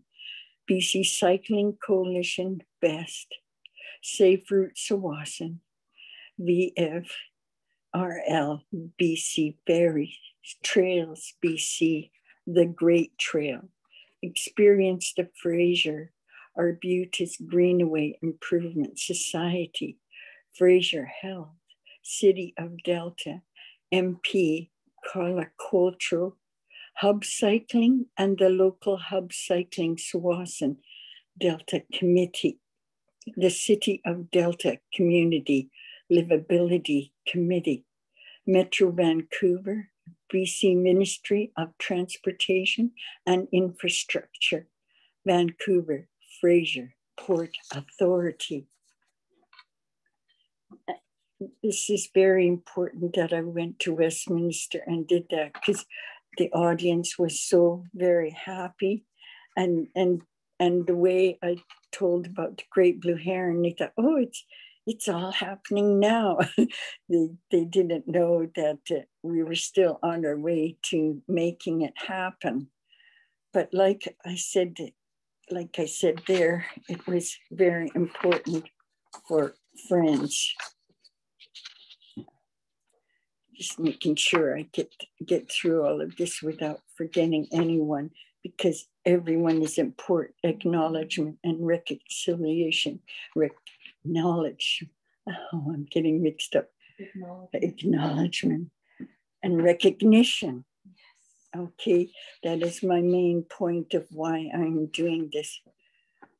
Climate change action, helping to encourage the use of active transportation that has expanded during the COVID-19 pandemic, and make sure it is inclusive to youth and families and all. Financial. Oh, that is the wrong one, isn't it? Oh, here I am. Sorry about that. I'm mixed up. Oh. That's a Great Blue Heron Way. History. Tsawwassen First Nation Neighborhood Plan. A clear, welcoming path for travelers and commuters. The Great Blue Heron Way will connect and be signed route for all connected routes on Vancouver Island and the mainland. In 2016, a portion of the Great Blue Heron Way was opened. The Tsawwassen First Nation Breakwater Multi-Use Path Project.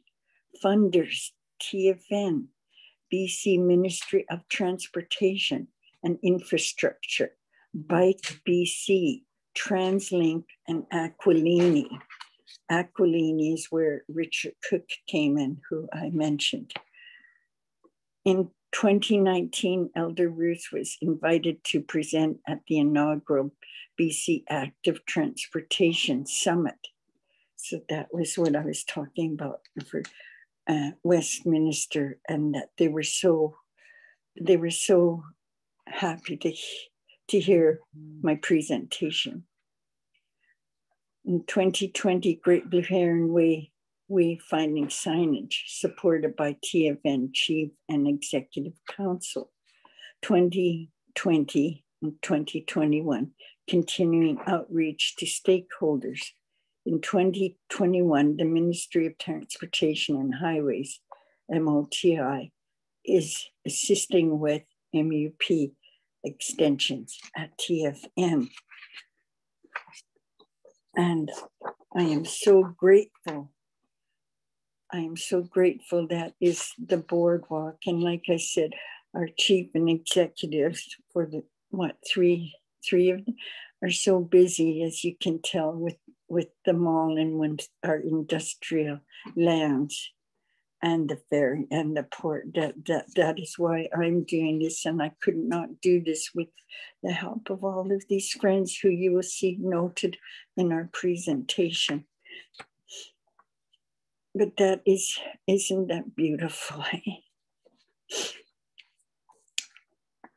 This is, and that's okay, Sandra. Okay. I am reading this because I talk a lot, and my friend Sandra, she writes out most of the things that I am talking about. So she has written a lot of this, and that is why I am reading this, because I honor Sandra for doing this for me. She is like my sister. She is like my sister. I cannot thank her enough, and David and Leon and Roel and all of the others, but those are my main ones on my committee.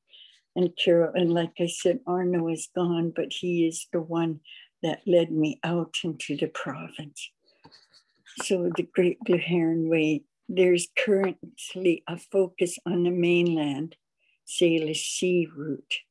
In 2021, 6 business cases have been prepared for route gaps there are within MOTI jurisdiction, listed north to south. Northwest Marine Drive, Richmond's Airport Connector, Moray Channel, Bridges, Sea Island to Lulu Island, and we are connected to Lulu Island. My grandfather used to always talk about Lulu Island. Delta Port Highway Transportation Corridor, Highway 17 at 52nd Street by Sawasan Mills Shopping Center, Sawasan BC Ferry Terminal, Causeway, Highway 17, Highway 99 from 8th Avenue to Canada, USA Peace Arch border crossing alongside Semi-Amo Nation. So it's very important, because those are a lot of things that David and Leon are involved with. And these maps, thank you, thank you, thank you. You just make me cry, my committee members. All of this means so much to me. And Jessica, who did these papers for me, because like I said, I'm old. I like to look at the paperwork. I like the Zoom because it is so clear. But this is so important to me, and for me, I want all Semi-Amo is a little nation too, and they're just now getting their water. Can you believe that? Semi-Amo just now getting their water in 2021. So it is not only the nations are way up in the Neverlands where nobody sees them. Semi-Amo, right between White Rock and Surrey. I say a big hi and honor to you, Semi-Amo people. So this is why this is important. I want other little nations that get no honor or recognition or acknowledgement for what they have shared with their traditional territories. And traditional territories is big. Please remember that. Traditional territories, you look at, you get a hold of maps, and it's probably going to be my group that will be doing that work when we get funding from other people and other governments that think our work is important. It is important to us, and it is important to a lot of other First Nations. Okay, Sandra. And next. I just want you to, I'm telling you stories as I'm going through, because I want you to know the reason why it is so important to me, and other First Nations that don't get recognized or acknowledgement, and they're plunked right in the middle of progress, and nobody says thank you for the progress that is in their First Nation traditional territory. Okay, Delta, these are all important because David and Leon are doing hard work with these.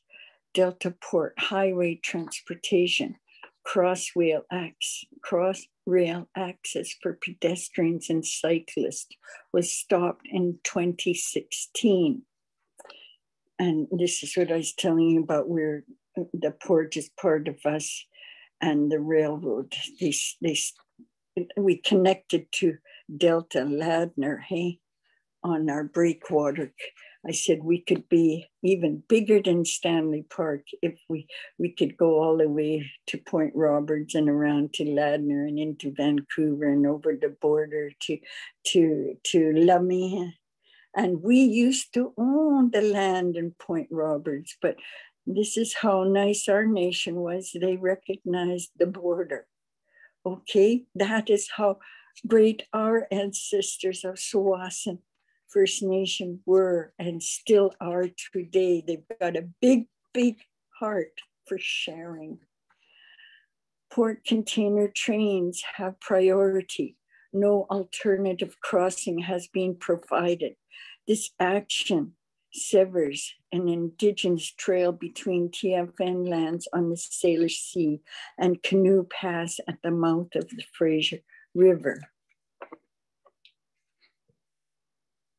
And this is important because the one who did my Great Blue Heron logo, he's did posts along there. And if you go on the Fraser River, because that's where we fish, but along there is we've got what do you call it, Jessica, in where we do our fishing. Anyways, we could bicycle from here to there where we have our wharf, eh? Mm-hmm. We have a wharf in Ladner. Well, it's connected to Ladner. It's really our traditional territory, so it's really ours, but we've got a post there. And that, like I said, we're very important people on this land. And we made our treaty so the governments would not do what they would do and never give us a cent or recognize us for anything. This is why we did our treaty. So there's some nations that say, oh, we sold out. No, we sold in. We sold in, and we're going to get taxes. We're going to pay taxes, but we're going to collect taxes. This Federal Review Panel report for the Roberts Bank Terminal 2 project, March 2020, requires meaningful consultation with First Nations, cites the vision and purpose of the Great Blue Heron Way, supports the need for a pedestrian and cycle overpass at the Roberts Bank Causeway.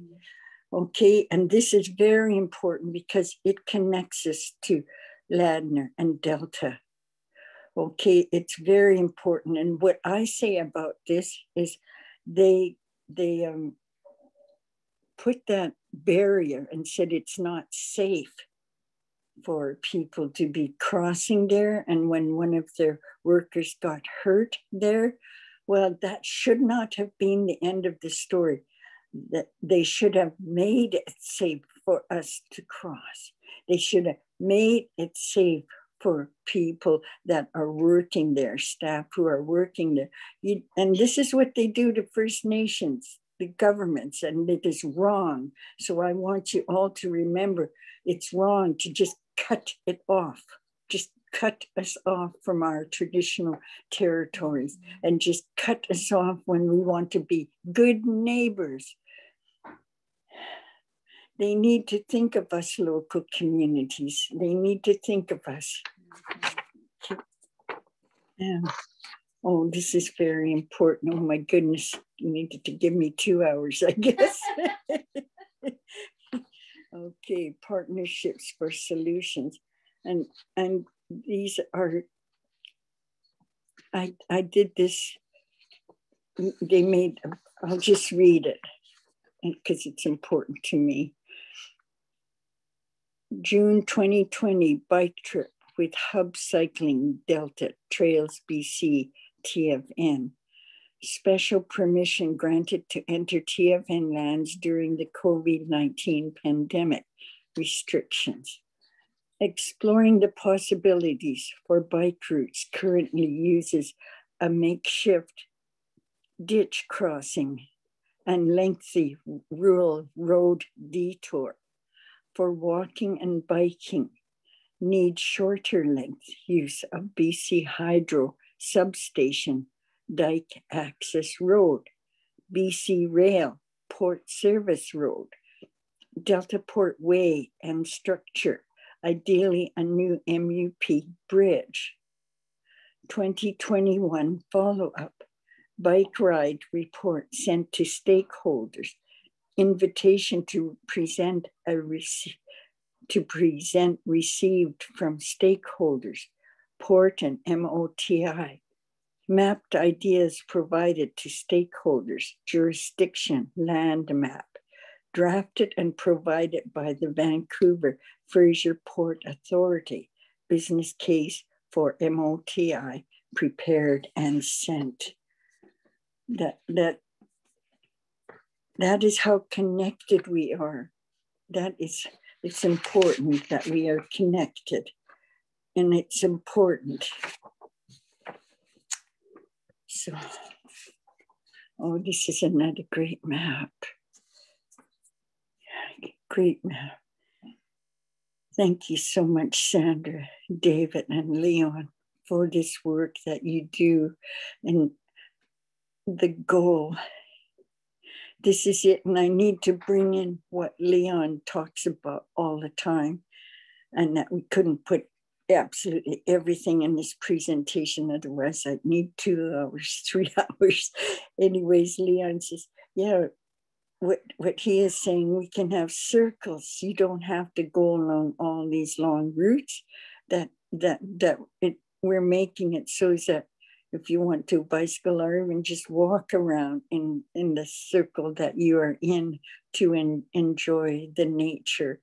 And when I say why I'm doing this is because there is so much development, and now is the time that we can save the bit of nature that we can walk along or bicycle along to see the birds and the fish in the water. I tell you, water to us, I put that in my presentation because we're always trying to save our land, but our waters are really important too, because we lived on the waters. Our ancestors lived on the waters, and we went to community on the water. So it was our roadway, the waters. And the other part about this is that all along here, I can tell you in Delta, where our ancestors walked and rode with horses, along those trails, that was trails that we used before anyone came. And these trails that I'm working with my friends now, those are trails that we already were doing on the old days of our ancestors before anyone came. So what the Great Blue Heron is doing today is that, like I said, I wanted to see if we can go to First Nation on these beautiful trails, BC trails and the Great Canadian Trail. Doing this because we want people to know that we want to be involved, and we want to be participant, and we want to be friends with everybody in our traditional territory.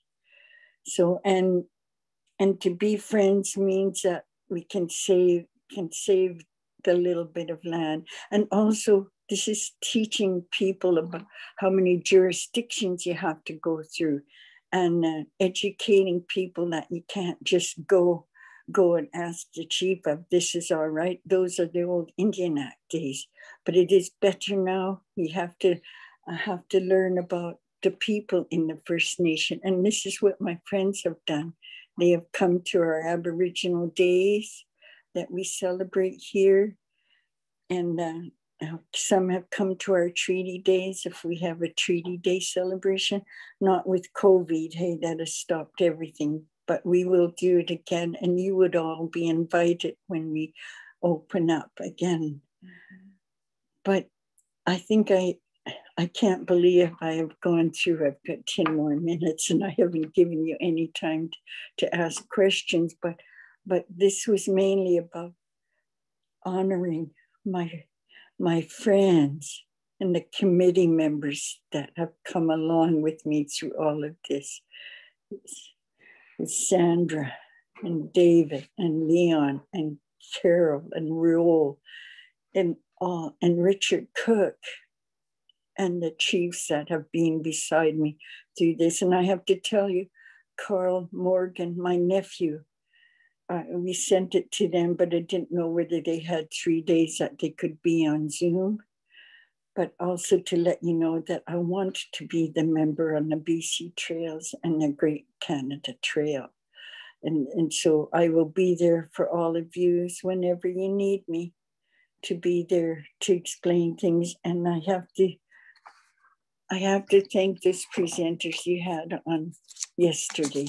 I have to look at the names.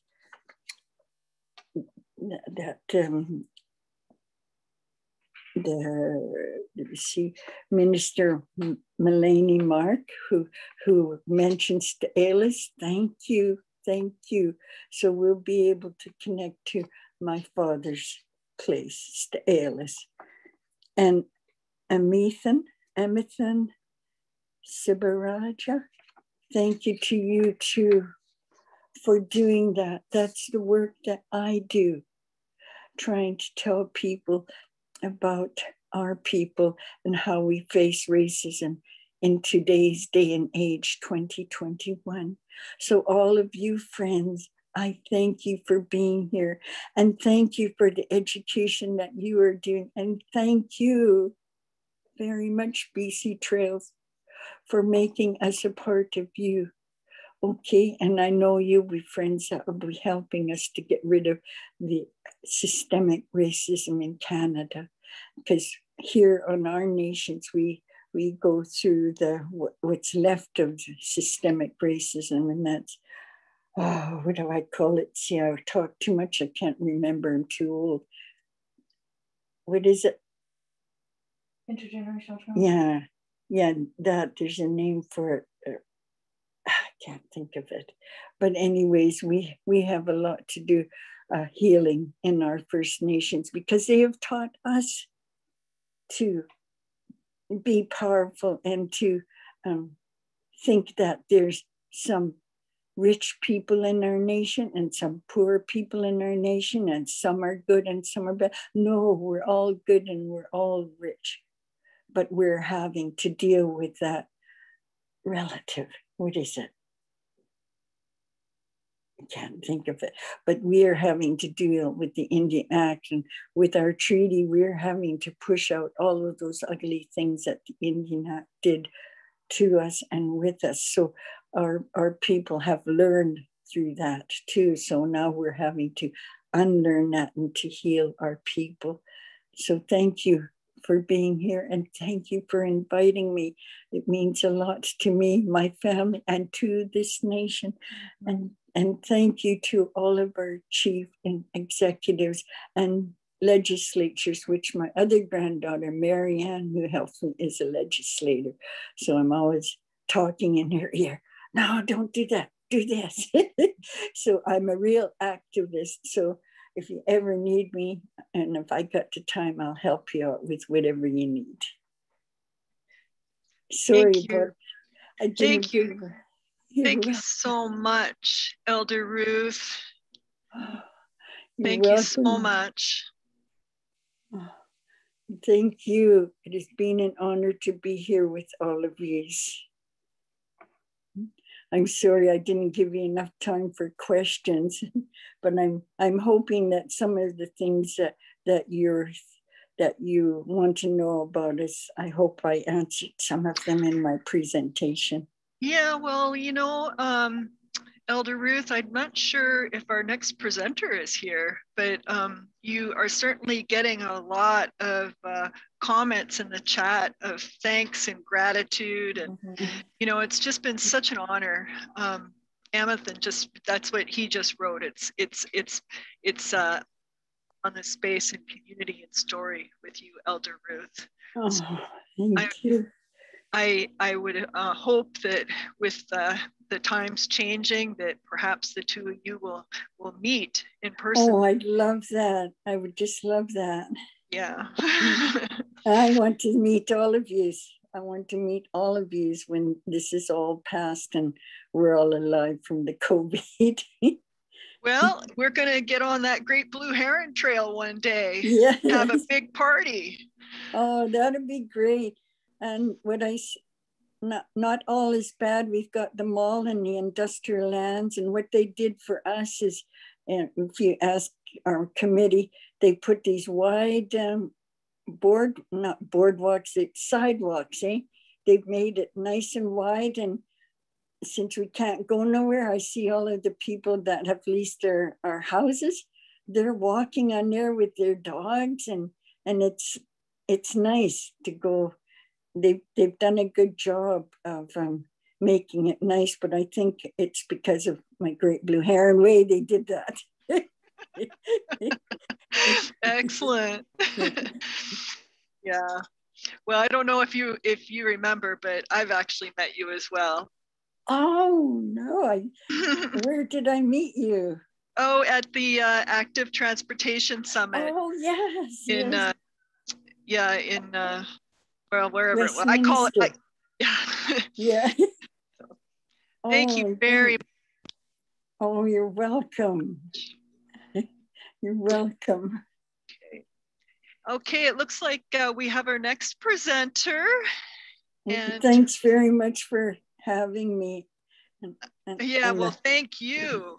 Yeah, and I'm sure Leon's got lots to say, but you guys will probably get chatting sometime soon about all this. Yes. Okay. Okay. Bye for now. Okay, I don't know if I've got control, so. Oh, no relation. Do I ever have control? No. Okay.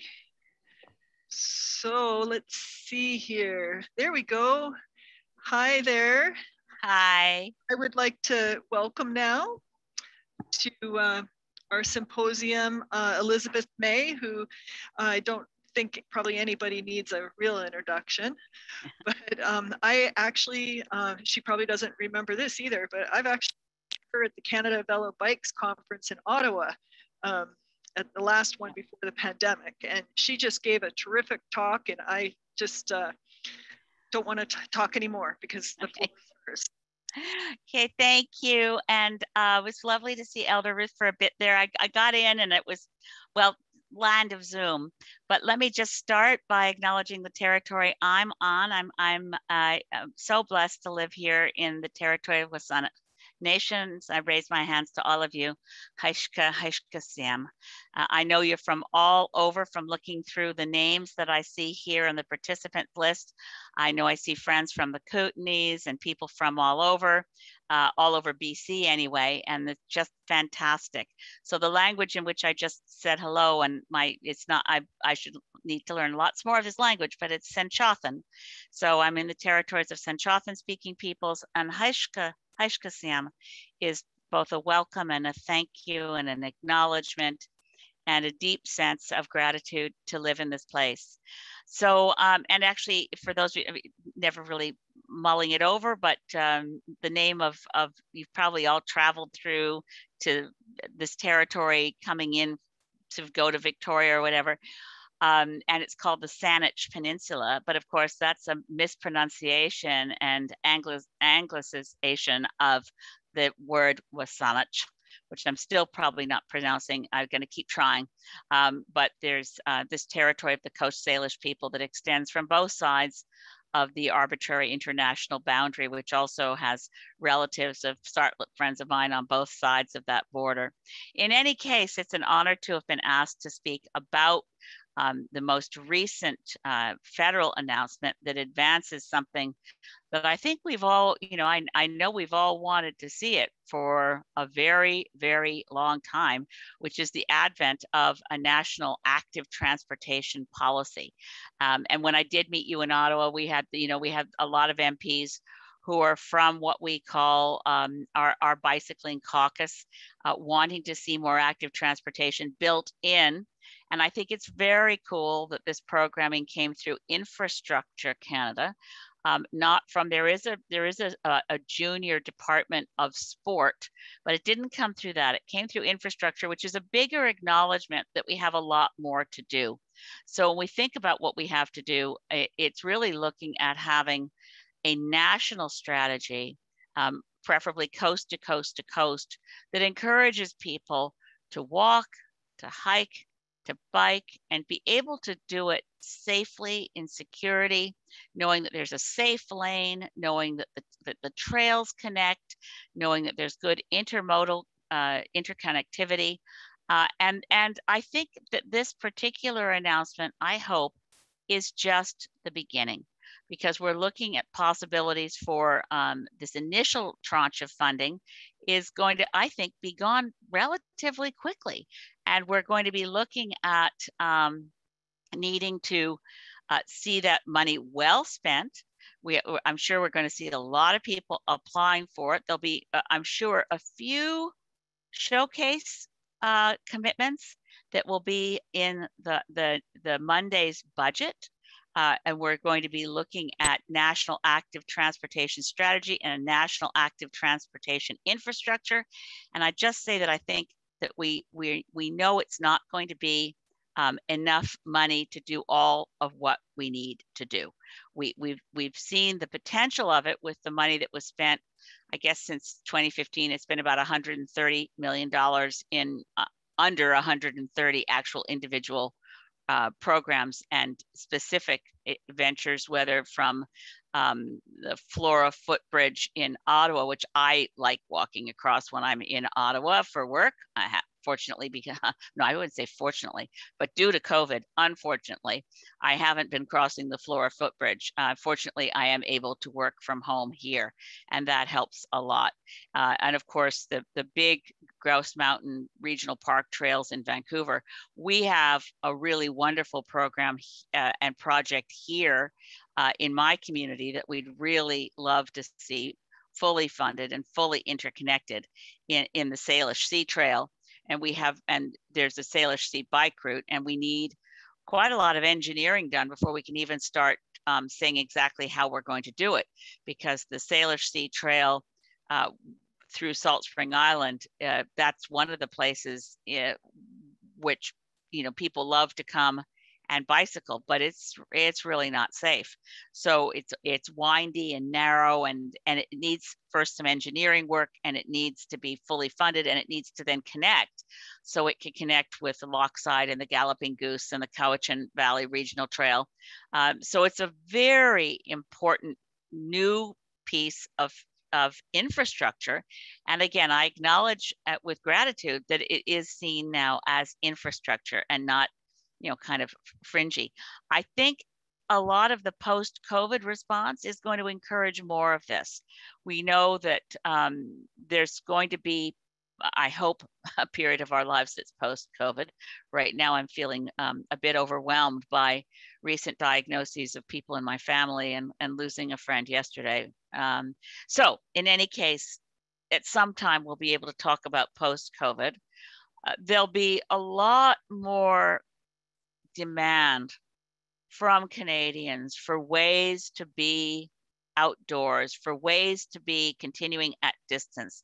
I mean, the kind of renaissance of inner cities to say, we need more outdoor space, we need more patio space, we need more livable places in cities. That translates to we're going to have to shift our land use planning at long last away from having the personal automobile be the, sort of a pun but unintentional, be the driver of how urban design plays out, where we live and how we move around. So active transportation, it ticks all the boxes. It helps reduce greenhouse gases. It keeps us healthier. It responds to a strong human need to have spaces where we can be, and where by being active in our transportation, we are healthier. We're practicing preventative medicine by being outdoors, by connecting with nature, and by using our bodies to move us from place to place. So there's there's nothing bad to say about it except that it's great. And all of your work is so helpful. I know you gave me more time than I need to speak about this because we're all, as a friend of mine used to say, we're all in violent agreement. But if anyone has any questions, I'm happy to try to answer any of them.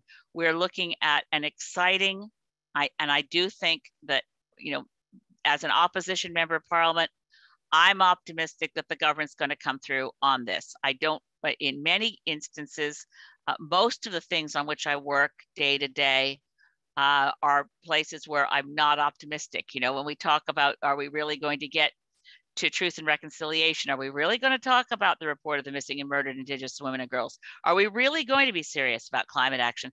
Those are places where you don't find me saying, well, the government's doing such a good job. But I do feel as though this is a place where real change can and will happen. And as we use the first tranche of funds that are coming out, we should be looking at putting our best foot forward, literally and figuratively, and making sure that we use money well and wisely, and demonstrate to the Minister of Infrastructure, whoever he or she may be, or they over time. Right now it's Catherine McKenna, and Catherine McKenna is 100% sold on this. For the next Minister of Infrastructure to be sold on it, we have to make sure that the programs are well run, that they are popular, they're well designed, and they come in on budget. We do all those things as a community, and we can keep building out the network, building out a complete interconnected network for walking and bicycling and jogging and all those things, cross-country skiing. Active transportation is going to make a very big difference in the day-to-day life of Canadians, as long as we keep advocating for it and implementing it effectively. So I'm happy to stop there in case, and thank you for promoting me to a minister, and don't be embarrassed. I'd be very happy to have been Prime Minister, but it is what it is. I'm very happy to be the Member of Parliament for Saanich Gulf Islands. Oh yeah, integrating, yes, public transportation, absolutely. Thank you, Tara. That's what I skipped over. Intermodal transit is really, you know, so you need to know that, for instance, you know, when we talk about tourism for Canadians, and I'm very concerned the tourism sector has had such a devastating wallop through COVID. It's one of the aspects of our economy that's hardest hit. But we need to make sure that we offer low carbon tourism. So we need to see the investments in Via Rail. I don't know if you know this, but from Toronto or from Vancouver, you can load a canoe on Via Rail, and you can take it off at a very small stop. I don't even think it's got a platform, and go canoeing near Armstrong, Ontario, and then wait couple weeks till you camp, and then you get back on the train. You can put a canoe, you can put a bicycle on Via Rail, but do we have enough intermodal connectivity to, for instance, this is a real problem. If you take the train to Edmonton, there is absolutely no way to leave the Edmonton train station other than calling a cab. Well, you can take your bike off the train if you remember to bring your bicycle.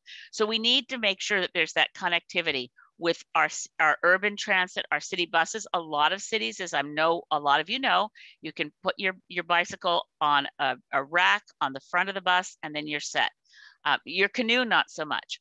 So the intermodal connectivity is key to the design of the whole system, particularly for public transportation. I saw another question. That was from Tara Howse, who I actually know, and say hi to Tara. She's the next presenter. Oh, good. Yeah. Okay, so here's a great question from Nicholas Scott about reconciliation.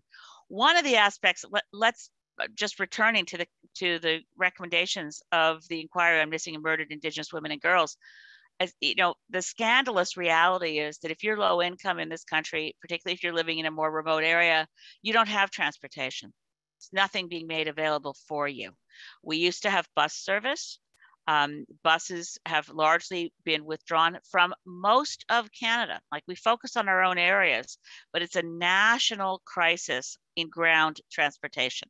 We nearly lost Wilson's bus lines on Vancouver Island that runs some of the service to some of Indigenous communities. So in terms of reconciliation, minimal step is to implement all the recommendations from the Missing and Murdered Indigenous Women and Girls Inquiry, close the man camps, and make sure that Indigenous women have a safe, affordable, well, everyone, Indigenous and non-Indigenous, but in the context of reconciliation, we absolutely have to make sure that there is safe, affordable, reliable transportation to protect people from being subject to the vulnerabilities of hitchhiking.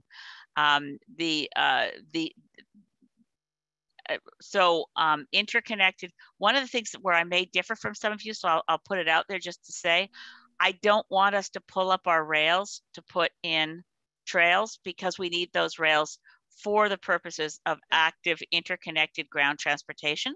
And you know, the ENN Railway for us here on Vancouver Island, we want it to work as a daily service. It would remove the Colwood crawl if the timing was right in making sure we had our trains. Someone's asking about I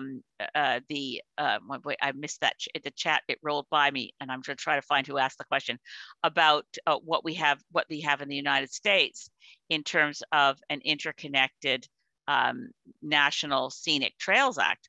Well, yes, the United States has it. Guess what else the United States has? It has legislation that mandates that Amtrak provide affordable passenger service. Here in Canada, Via Rail has no legislative mandate at all. Depending on who ended up on the board of Via Rail, they could cut all our trains except for the Windsor-Quebec corridor, which is a fear I have that some would actually like to do that. We need to bring back trains on a daily basis and have them connected to basically, if they're like a spine, then you've got the ribs that go out from bus service, and all of them should feed into convenient connectivity to networks of bicycle paths, walking trails, hiking trails, all of those connectivities. And again, when we're traveling through Indigenous territories, we should be able, oh, that was from Clara Hughes. Thank you so much. We should be able to say, Indigenous communities, if we're walking on your territory, I'd certainly enjoy it. Feel free to set up a booth at edge of territory to collect the walking and cycling and visiting fee so that it begins to provide an economic benefit in communities that choose on a nation-to-nation sovereign basis to do that. That should be fully supported as part of a trails network across Canada. Yeah, okay, well, there we have it. I think we got all the questions. And just so you know, we are working very hard on the Trans-Canada Trail to get it back to being non-motorized here in British Columbia. A lot of it is not very equitable at this point. And so our next presenter actually was contracted by us through a very generous foundation, or very generous donation through the Vancouver Foundation.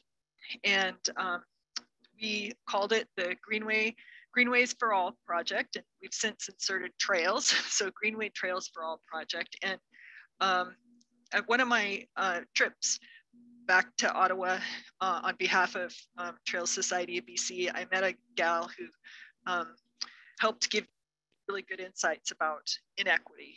And so it's really important to be connected.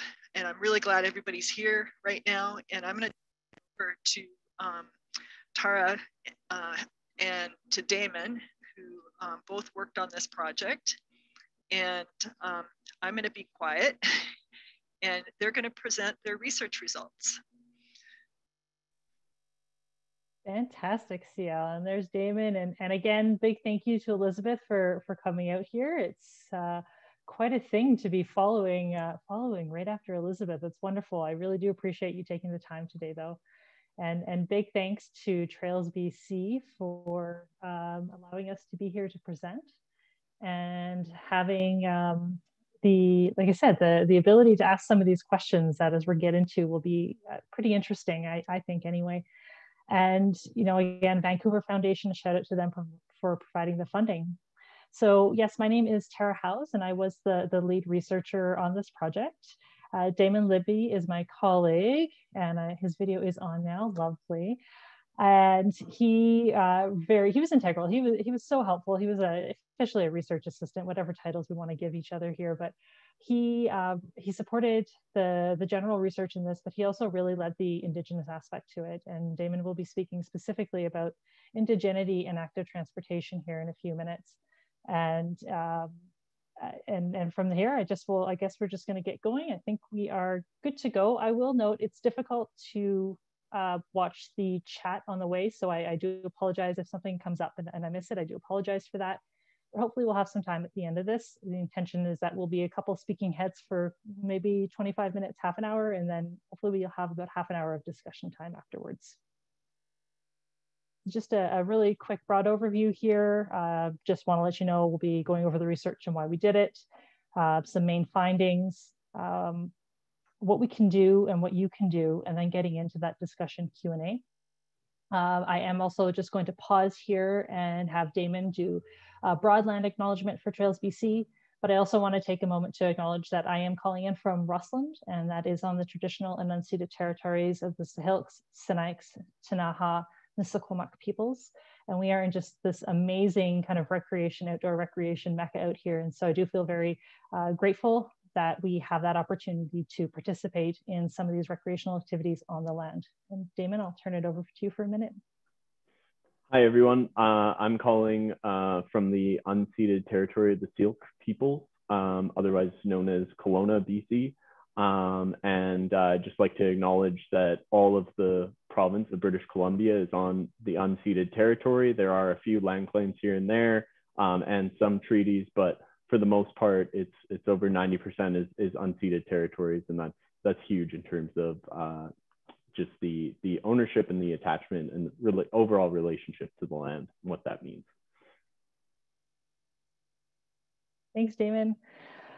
So our research, what did we do? What was Greenway Trails for all about? The question that we asked was, what are the barriers that limit equitable access to active transportation in rural BC? And so what we were looking at were a number of equity-seeking groups, and we also considered indigeneity as a separate kind of pathway for thinking. Indigenous peoples have specific land relationships and of course government-crown relationships that need to be considered. So the groups, in addition to Indigenous peoples that we looked at, were the queer community, LGBTQS+. We considered gender, people of color, diverse abilities, seniors, and of course all of that within the context of rural communities.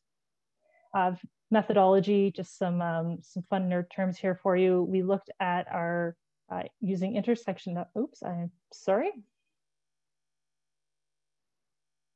All right. We looked at using intersectionality through a literature review and also some guided conversations with people.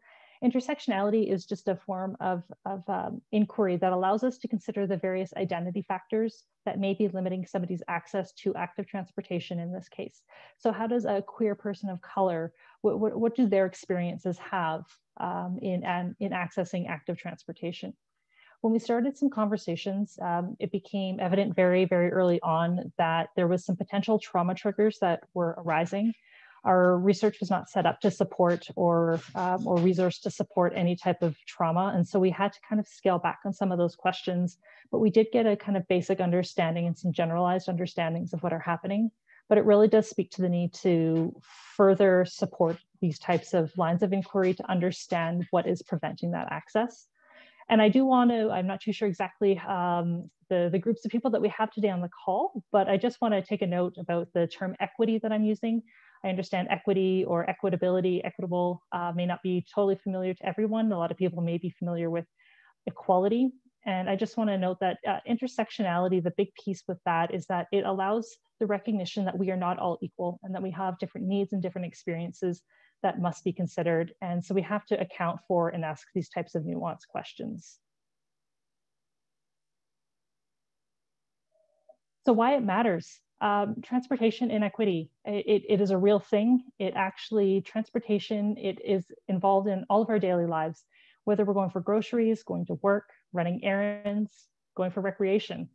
The access to transportation in general can mitigate or exacerbate inequity that exists. Elizabeth May just talked about land use planning and how our current land use planning actually favors the car and the car culture. And so what that means is when we look at different groups and choices for people that have, that can choose transportation, with the car planning that exists, not everybody can actually afford to make a choice. Not everybody can afford a car. And so our transportation planning and land use planning means that not everybody has equal access to transportation. We know that in rural versus urban areas, travel routes and travel patterns are different. We know that there's a general gender bias that exists with travel patterns as well. And a lot of active transportation follows that, with the assumption that somebody is going from point A, their home, to point B, work, and then back, which ignores various issues related to things like employment issues or accessing other errands and having to do multiple stops on a trip. And we also know that transportation, like I said, it can mitigate or exacerbate inequity because transportation and employment are intimately connected. If people don't have access to transportation, they can't get to work. What is really neat, though, is that equity is becoming part of the transportation planning conversation in general, and social justice concepts are starting to emerge within all of these plans. And so people are starting to actually allocate resources into understanding where resources need to go. And so one term that's come up a couple times was the difference between horizontal or vertical distribution of resources. And this speaks to equity versus equality as well. So in a horizontal distribution method, what happens in a city is that everybody has equal access to the exact same thing. And so in active transportation, what we can look at is everybody is given a bike. The province of BC has decided everybody in the province gets a bike. So we all have access to a bicycle. And that is equal access and it's horizontal. In contrast, vertical distribution considers things like some people are adults and some people are kids. Some people are tall, some people are short. Some people might be riding on a road, some people might be riding on a trail, and some people might need actual mobility aids to assist them in accessing that bike. And so if we take a vertical distribution account of resources, it actually goes to the people who need it most and allows those people to have true choice and true freedom of choice. And then the last piece about this, like I alluded to a bit earlier, is that there's just a complete and utter lack of research in this field. It was very interesting, again, very early on. People have not been looking at inequity and active transportation. And so we really consider this foundational. But of course, that also means in foundational research, there's usually more questions that come out versus answers. But it does really speak to the need to continue these types of lines of research. There was absolutely no literature or resources related to indigeneity in active transportation. Regarding various equity groups in active transportation, there is a couple pieces, but not a lot. And all of that within a rural setting, it doesn't exist. And what's really particularly notable for, as I mentioned earlier, trauma-related issues for Indigenous populations. And again, Damyn will get into that. But there's also historical violences that we have to consider that have occurred to people of color and our queer community in Canada.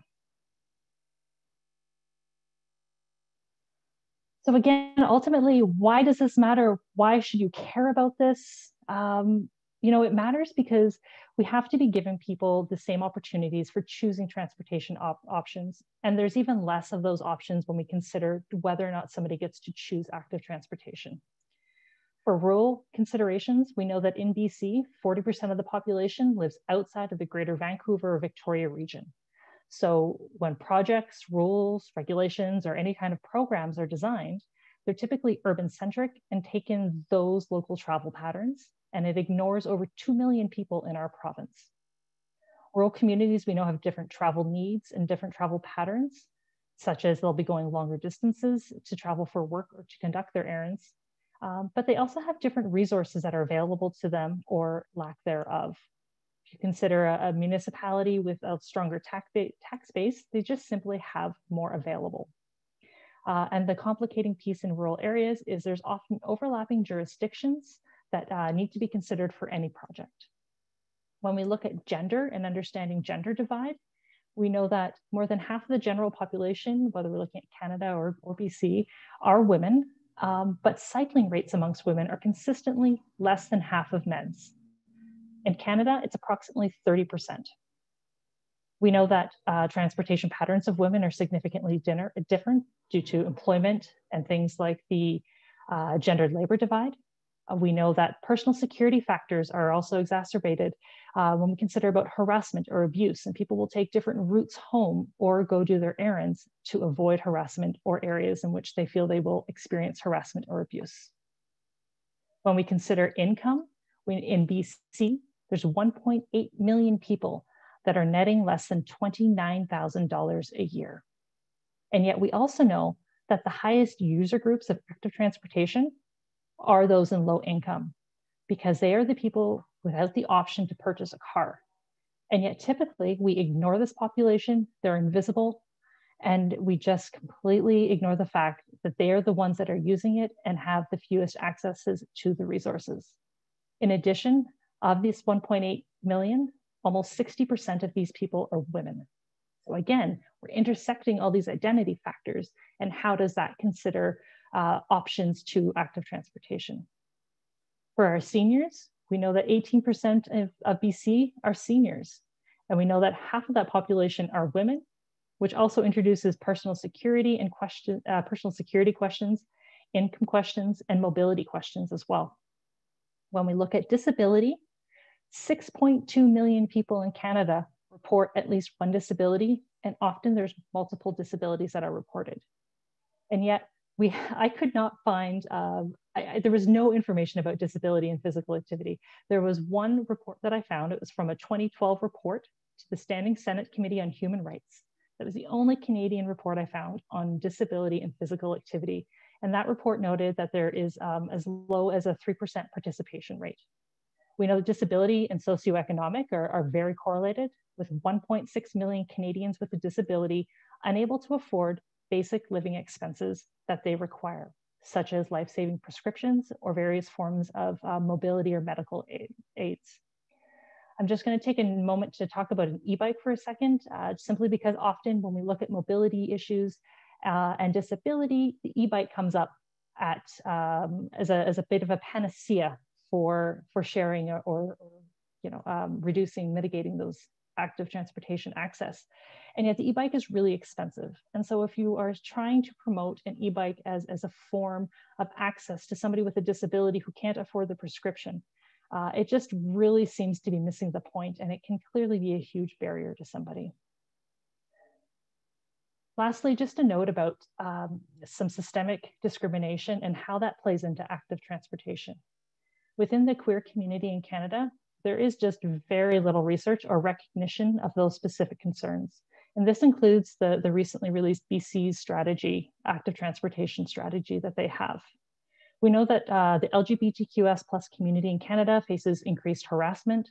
They have lower rates of employment, and that includes opportunities for employment, advancement within the workforce, and also various discrepancies in pay. Got the stat there that 49% of trans Canadians earn less than $15,000 a year. In addition, in some of the corollary sectors with active transportation, such as the health sector or the justice sector, we know there's historical discrimination that occurs.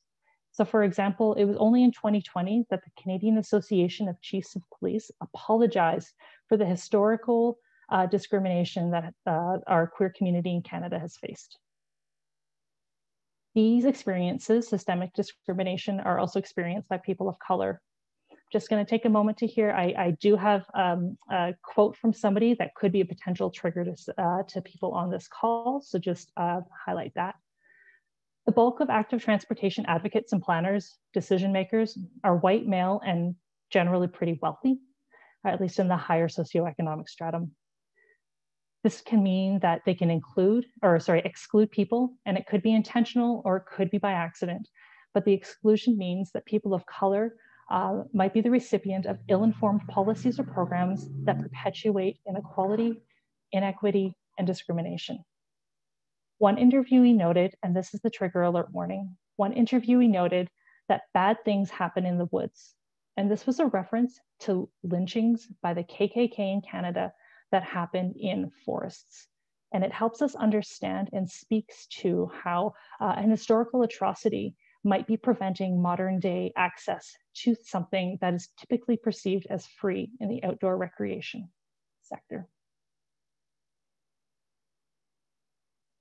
So with that, I'm going to pause here and let Damyn take over and have and speak a bit about active transportation and indigeneity. Perfect. Yeah, thanks so much, Tara. So I just want to start off by just thanking everyone for being here. My name is Damyn Libby. I'm a recent graduate from here in Kelowna, UBC Okanagan. My background is I identify as Indigenous. My status was lost. I don't know which nation I belong to. This is all, the reality of the provisions under the Indian Act and the assimilation cycle that the colonial nation state of Canada has undertaken on Indigenous peoples since the beginning of colonization. And so I just kind of want to echo a remark that Elder Ruth Adams said, not too long ago. She said, she's proud to be First Nations, and I'm proud to be First Nations as well. Us Indigenous youth, we wouldn't be able to succeed without the paths that elders such as Elder Ruth Adams and our ancestors forged for us. So I'm very thankful for people like Elder Ruth Adams and the many other situations such as hers that have allowed for people like me to take up this space. So just a huge thank you to you. So in regards to Indigenous peoples' active transportation, there's a litany of issues that are exclusive to Indigenous peoples. And this is a huge reason why in our final report for this Greenways for All research, Indigenous issues are in a separate section. There are issues that are linked to colonization, intergenerational trauma as a result of residential schools, which are both exclusive to Indigenous peoples. The trauma that occurs due to the ongoing acts of dispossession, as well as the inherent trauma linked to the legacy of residential schools, continues to be experienced by Indigenous peoples and is exclusively felt by Indigenous peoples. Colonization is a continued structure. The dispossession of Indigenous lands is a continued process. The assimilation cycle is also a continued process. This is not going away, although there is more attention to these issues, they continue to occur. And the outdoor recreation and tourism sectors are both culprits in this continued colonization. Dispossession is the foundation for outdoor recreation throughout North America. Exploration is a privilege. Being able to explore different regions and lands in Canada is a privilege. Exploration and outdoor recreation in itself is enacting colonization. This is due to the notion of the act itself and what it represents. Settler descendant peoples are outsiders, although some commonly travel for the sake of recreation without understanding what that means. You're traveling within unceded lands in British Columbia and traversing Indigenous peoples' lands that have and continue to be Indigenous lands since time immemorial. Exploration within the lens of recreation is premised on the dispossession of Indigenous lands from Indigenous peoples. The only way to combat this is by understanding whose lands you are traversing, the cultural value to said lands, and without knowing this full story, you are enacting colonization. This is a huge point that was brought up through Elder Ruth Adams' presentation through the Great Blue Heron Way. They're trying to share this story and using the Great Blue Heron Way in order to share their story as the Tsawwassen First Nations. And it's a huge effort to undertake. And I'm just so glad that as an organization, Trails BC, we are helping kind of tell this story and working with the Tsawwassen First Nations to be able to share this story. So continuing on, you are using your privilege as a settler descendant person to enact your own individualistic agenda, which is the basis of recreation. Recreation in Canada was made by and for settler descendant peoples within Indigenous lands. This is done through the process of repurposing lands for the purpose of recreation, which is again, a settler descendant activity. In terms of trails and colonization, Indigenous peoples have distinct relationship with trails as a result of colonization. This is due to the implication of trails in relation to advancing colonization, such as fur fur trade routes, gold rush trails, and settler trails, the land was dramatically altered as a result of trails, and it was a huge component of colonization. And trails continue to be indicative of colonization. And a large part of this is due to the relationship that recreation and tourism has had in dispossessing Indigenous peoples. In terms of railways and rail trails, the imposition of railways was another mode of dispossessing Indigenous peoples by relocating them to reserves. It was also one of the modes of transporting Indigenous peoples from reserves to residential schools. There's inherent trauma linked to both events. And as Tara brought up, we didn't have the modes in place to kind of do this trauma-induced, kind of looking at it from that perspective, trauma-informed research, that's the word I was looking for. And so this was something that was brought to attention through this research, but we couldn't dive into it because, again, we just didn't have those modes in place. This is obviously going to differ from person to person and nation base in terms of, the trauma that's linked to, being transported from a reserve to a residential school. It's going to be based on proximity to that railway, but some will be affected by railways and have negative feelings attached to railways and those memories. This will not change if a railway is then transformed into a rail trail. This is something that needs to be further researched, although it is a difficult topic to elaborate on for some. Due to the imposition of colonization, residential schools, and what the railway means to certain Indigenous nations and peoples, this must be taken into consideration. Within the context of reserves and within Indigenous lands and communities, there can be a litany of issues related to differing jurisdictions. And what I mean by saying this is that there can be food insecurity, housing shortages, health issues, and location to nearest health services, and other issues that affect an individual's well-being throughout reserves and Indigenous lands. These issues would be prioritized over the establishment of trails and active transportation routes.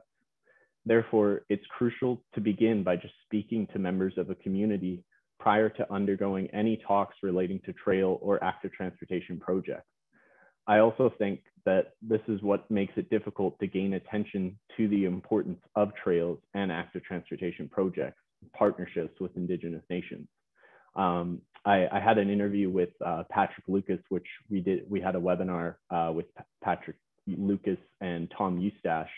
And, the work that Patrick Lucas does, if you're familiar with him, it's very much focused on getting the community involved to get the ball rolling. Because if a community is interested in the project, then it has a greater chance of going through. From talks and interviews that I've had with Patrick, that's what he focuses on. If the community is invested in a trail project, then they can pressure leadership to take it on for the betterment of the community. And this is an important perspective that we need to take into consideration. There's also a need to work with Indigenous peoples to integrate Indigenous perspectives within trail and active transportation projects. This is a huge part of the Great Blue Heron Way project, as well as the Chief Isidore Trail near Cranbrook, the Nuksulk Carrier Grease Trail in central British Columbia, and the Cheechmahan Trail in Port Townsend, Washington, are perfect examples of this, integrating Indigenous perspectives and working with Indigenous communities to get their stories in plaques and different areas to be showcased for, whether it be tourists or locals to understand those stories and those perspectives. In these trails, tourists and locals alike can learn from Indigenous histories and or complex settler and Indigenous relations during different points of history. It is important to have these perspectives within the context of trails and active transportation projects because individuals have the option to learn more about these stories and histories, and they have the opportunity to learn more about the nations that have called those lands home since time immemorial. If you travel to different trails and active transportation routes throughout British Columbia, there are numerous examples of trails that outline different pioneer histories and pioneer stories. And there are interpretive tours offering those experiences. But there are a few examples of Indigenous histories that are available with the context of trails in British Columbia in Indigenous-led interpretive tours. There's a great one just down the road from me in Soyuz at the MCIP Cultural Center. I highly recommend it if you're in the area or if you're traveling there. Don't be traveling now though because of COVID, but you know, when all of this stuff is over, go check out the MCIP Cultural Center. They have a great Indigenous-led interpretive tour, but there's very few examples of places like that offer those perspectives, and these need to be more widely available to establish different narratives, Indigenous-led narratives. And this is an important component of reconciliation within the context of trails and active transportation.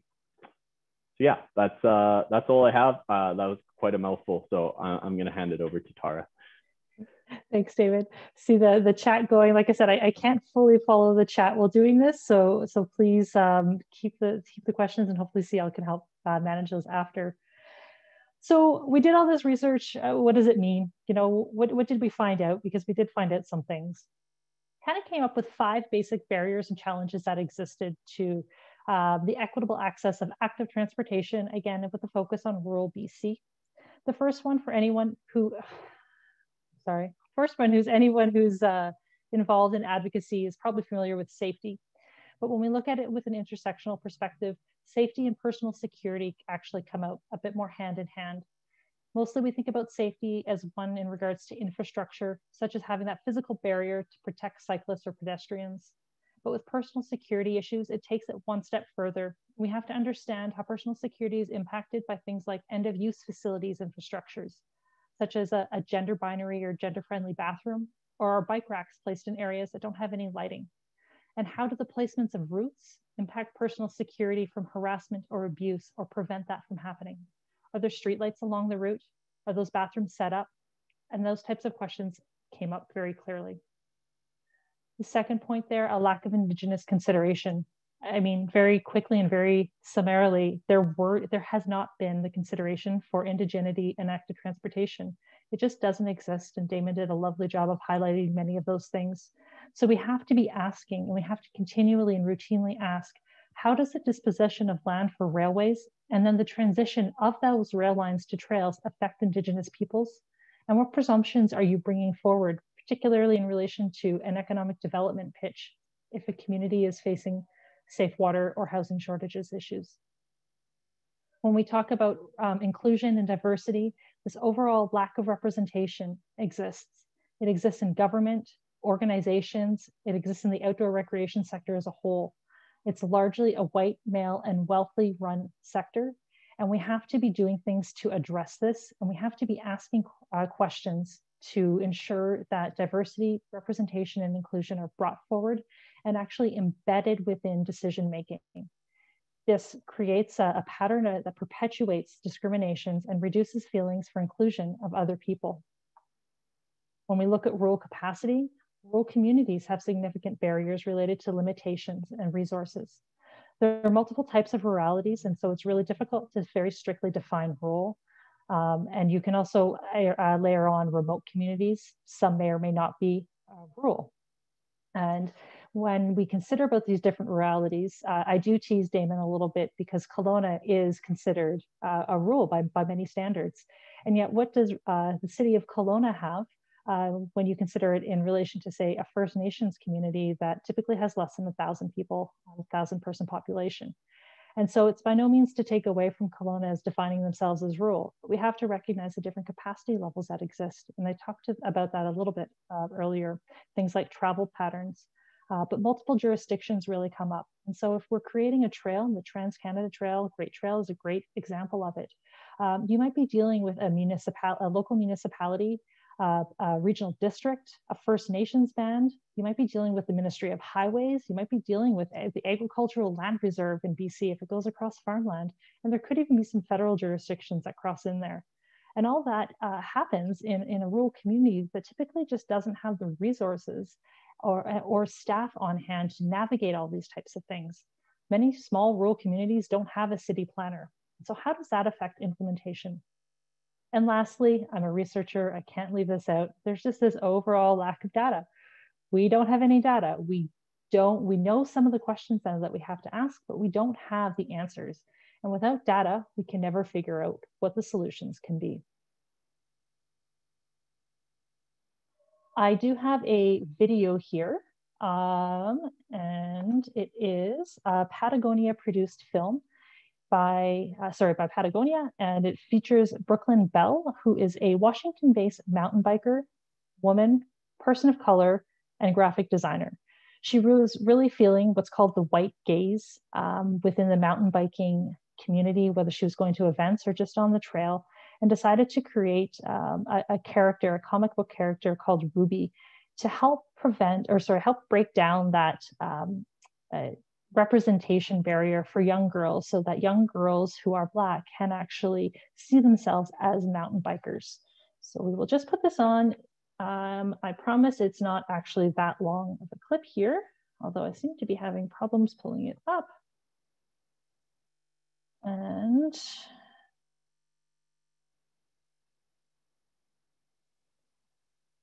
okay.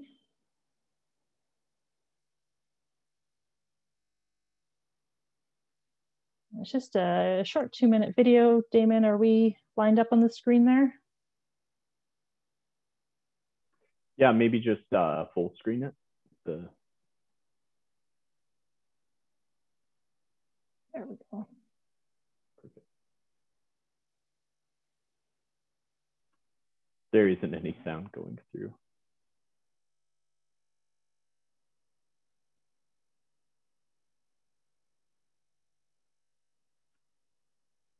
There's no sound, Tara. All right. You might have to re-screen share, and then there's a little box on the bottom left that says share sound as well. This is my first time sharing a video, people, can you tell, on Zoom, if you can believe it. I had to do it yesterday. Yeah, it's fun. You know what, we're already a little bit behind time. Maybe what I'll do is I'll just skip the video, and if we can figure it out at the end, we'll do it then. So I'm just going to get back into, am I back in presentation mode here, Damon? Yes, you are. Perfect, thanks. That's unfortunate. It's just, you can find it on YouTube. It is free. It's by Patagonia. And Brooklyn Bell, like I said, she's a really great mountain biker and really talks a lot about inclusion and diversity within the mountain biking, and how important it is to have that representation. But specifically what she talks about is the difference between inclusion and welcoming, and how we can have a welcoming community. You can go to a trailhead that says, welcome everybody. But if we don't have the systems in place that actually address the inclusive integration of other peoples and other perspectives, we'll never actually reach that level of inclusion that we should be having in this day and age. So what can you do? Because I know Damon and I talked a lot about this, and maybe a little bit too high for some people. I can appreciate that it might be a little bit too academic or theoretical, but there is a lot that you can do, and you're not actually, reliant on anybody else, because the first step that you can do is actually just educate yourself regarding things like microaggressions, and understanding how you can actively seek out, listen, support, and advocate for other people. When I talk about microaggressions, again, Brooklyn Bell talks about things like music choices at an event. So often we have a classic rock kind of a music genre, or even a country music genre playing at some of these outdoor recreation sectors. But what does that mean for a person of color who wants to listen to something else? Again, it's that difference between welcoming and inclusion. One thing that came out in one of our interviews was the idea of the gender binary bathrooms, especially in an outhouse. Why do we need a gender binary symbol at an outhouse? And again, all of this is based on the presumption that you are going to stop talking and actually listen to people. Engagement is absolutely imperative if we want to address some of the inequities that we talked about today.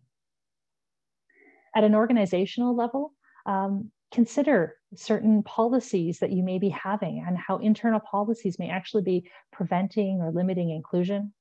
You need to consider adopting inclusion and diversity policies to actually have a goal. If you don't have that goal, you will never actually make that goal. So if you would like to have a more diverse board, you actually have to say, we want a more diverse board, and then actively go out there. You also need to consider about things like communiques, internal or external, or certain pronouns being used, and how you can promote social justice movements as a participant and become an ally in various social justice movements. And lastly, at the government level, by government, I am speaking very broadly here, First Nations, local and municipal governments, provincial, territorial, and federal. Ultimately, it's really about breaking down and addressing systemic racism, anti-queer misogyny that exists within planning, within the police sector, justice, health, and various other ministries, along with your staff and, of course, all elected officials. It means actually adopting intersectionality and creating a vertical distribution process for decision making. It really might mean greater education, and it's also about learning how to identify and then also learning how to ask the questions to understand the issues. I am going to go to the next slide here because, like I said, I did set up some questions, but I did see the chat flying away. So maybe what I'll do is I'll stop the screen share for the discussion section. CL, if you could help moderate some questions. Yeah, hi, Tara. To be honest, I didn't see a lot of questions, but a lot of it was commenting. So okay. I think the questions are quite useful. All right. Well, I can pull them back up then, if that's what people would like. Well, I don't know if that's what they'd like. That's just my opinion. Please, everybody, if you have any questions, we would like this to be somewhat interactive and be able to address things. And so to get us started, how can you amend your approach to active transportation, transportation planning, or outdoor recreation to address inequity and Indigenous concerns? And Damyn, of course, is going to help me out here. Yeah, people need to type it into the chat. The way the system is here, that not too sure. Suzanne, I do not understand the binary system on outhouses. It just blows my mind as somebody who camps, hikes, and bikes, and I don't understand. It definitely came up as what's termed the microaggression. How and they're typically done in provincial rec sites, right? We just put them up and we, allocate. Man goes in this one and a woman goes in this one, and yet it's an outhouse. People, I think we can get over that. The other question I thought would be worth talking about and considering is about equity issues in your community, organization, or workplace. And what supports is it that you would need to improve the equitable access?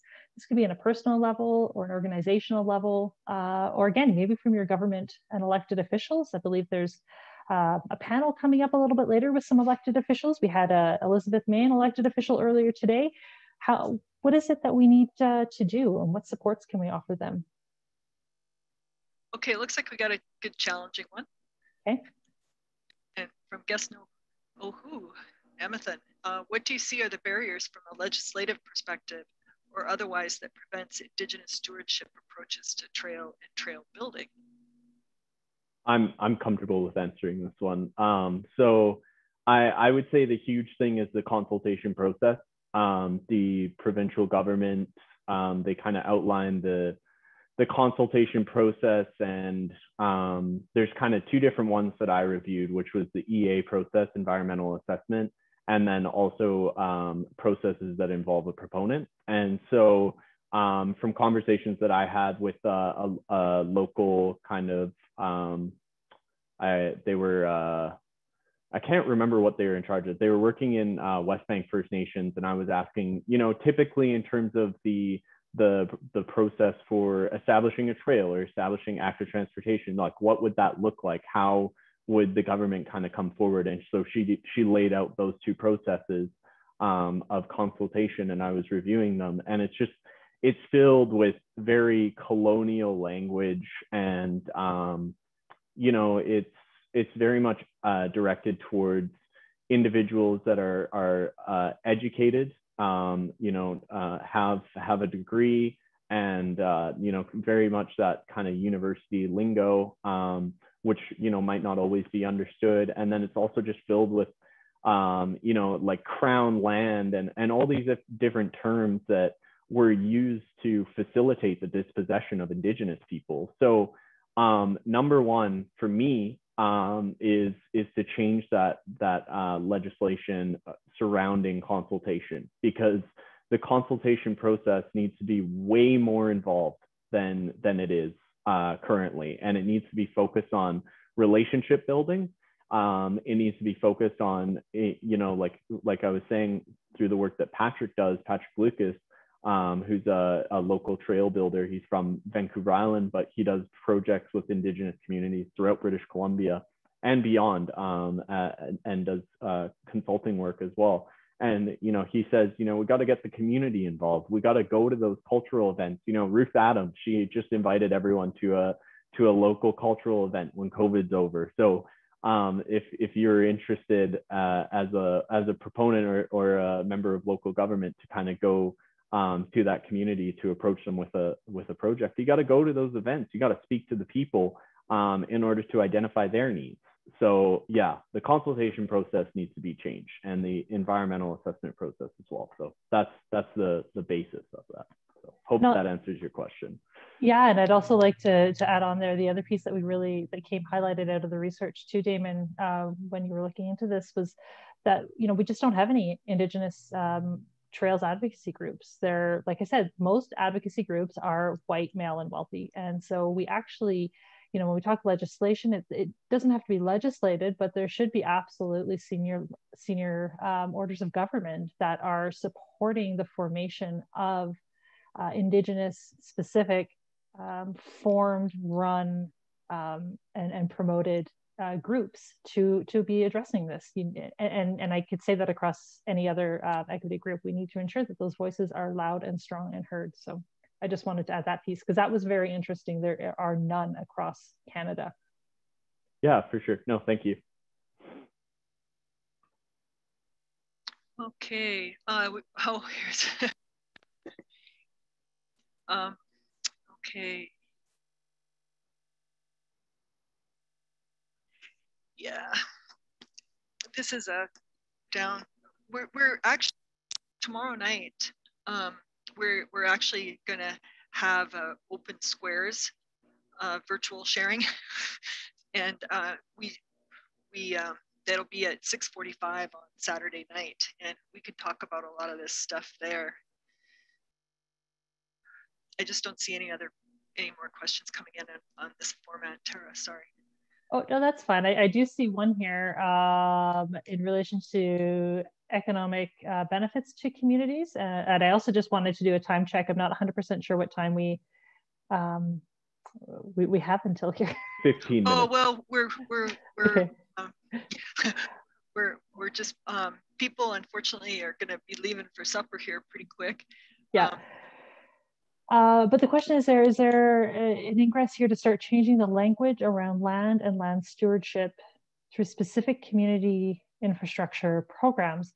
Well, and I think that's where the National Active Transportation Strategy is one. I think the BC Active Transportation Strategy had an opportunity, and I recognize it's so easy to be critical. It's very easy to be critical, but the provincial one was new, and the federal will hopefully learn maybe some of the gaps that came from there. I am happy to say that CL and I had the opportunity to discuss this research to the federal Active Transportation Strategy group.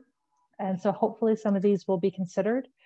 And the one thing that I really wanted to emphasize was working with the communities. And again, you have to bring this down to a local level. You can't just have this top-down approach of the government saying, here's some money, because again, if you look at a rural community, if you look like at a First Nations community, and they don't have the staffing available to apply for the funding, it just continually goes to these wealthy communities that have access to it, and can actually lead to forms of gentrification. Again, it goes into this whole city planning and land use planning type of thing. So I don't know if I'm actually answering your question here, but I do think there's an opportunity, and I do think that COVID has also provided that opportunity for changing patterns and for recognizing how important it is to have walkable communities that are accessible to everyone. Tara, do you mind if I share the infographic that was created? Oh, is it finalized? Yes, that would be wonderful. Okay, well here, let me just see if I could get good enough to share my screen then, because yeah, let me share. I mean, you know, this is close enough to being fine. So hopefully everybody could see that. If you guys could see it, then everyone else can. Maybe just talk a little bit about that. Sure. This is the second page. Can you go to the first page? Oh, well, I can, but I have to pull up another document. Okay, no problem. So we'll just talk about the second page. There's a first page to this. I'm really happy to hear. I understood that it was in a draft form. It looks like it's really close to being done. So we do have the 30 or 40 odd page report available, and it will be uploaded, I believe, on the Trails BC website for those of you who really like to dig into details and read all these types of research. But we also recognize that some people need that really high level and don't have the time to dig into a 40-page report. And so we've created a 2-page brief overview summary that sounds like it is very close to be completing. Damyn, perhaps you can talk about where it's going to be accessed if it might not have been discussed yet. It might be a little bit too early. Oh, we're going to make it available right after this as soon as everything gets finalized. So fantastic. There we go. Thanks, Sal. So again, it's just this 2-page summary of everything we talked about today. And like I said, and the report. And so hopefully you can take this and use this as speaking notes, and you can go speak to your local trails organization. You can go speak to your local government, your elected officials, and just present this to them, because it really does give that nice high level view. And then, you know, feel free to go to the report if you wanted more references after that. Okay, so before we end, and there will be a dinner break, people don't need to sign out. They could just stay on if they want before the panel presentation tonight. We've got another really good question. I'll stop my screen share. Sorry about that. And it's coming actually from the trails specialist from Rexsites Trails BC, Daniel Scott. And he says, the Outdoor Recreation Council, which advises government on the recreational sector, has wanted to have First Nations representation on the Provincial Trails Advisory Body, PTAB, to provide an Indigenous perspective. The challenge the ORC has struggled with is the reality of so many different First Nations throughout the province. And how do you appoint a single individual or even a small group of individuals to represent so many different voices and nations at varying points in our nation's rebuilding? So we're gonna, this is a biggie. Any potential ideas about how to address this on a provincial level? Yeah, so I can definitely take a stab at it, but I would love to hear Tara's insight on this too, because this is definitely something we discussed quite a bit in terms of, you know, that question regarding how do we get an Indigenous-led trail organization? And I just want to start off, like, just because I'm Indigenous, I obviously do not speak for all Indigenous people in Canada or British Columbia or even Kelowna. So this is my perspective, and this is based on the research that I have done. And so a huge thing, a huge part of it is to create a funding stream that is available for a trail advisory board. And you know, again, this is a lot of speculation. This is a lot of stuff that Tara and I have talked about, but just to have that funding available. So in terms of what that looks like and how we can get like full provincial representation from all these different nations, like I can't even remember. It's like over 100 different Indigenous nations in BC alone. So it's ridiculous to think that, you know, we're going to get representation from every single one, right? So in terms of what that looks like in that implementation, it's going to look a bit shaky until we get that figured out. So my thinking is that, you know, the first thing we have to do is have that funding available. The second thing is we have to have Indigenous people working with Indigenous communities to deal with Indigenous issues. And that is a huge point. To get full provincial representation, that might just be too big of a challenge to tackle at this point. Obviously, we don't want full representation from just the Lower Mainland to deal with issues up north. Like that's not it's not feasible, and I don't think that would be implemented well. But what we should have is probably more regional representation is what we should aim for. So, you know, whether that be kind of regional districts or to know the local Indigenous issues. But I think all in all, it's a huge issue to tackle, looking for that full provincial Indigenous representation. So maybe first we should just have funding available and make it so that Indigenous people are dealing with Indigenous issues. So that's my piece. But I'd love to hear from Tara as well.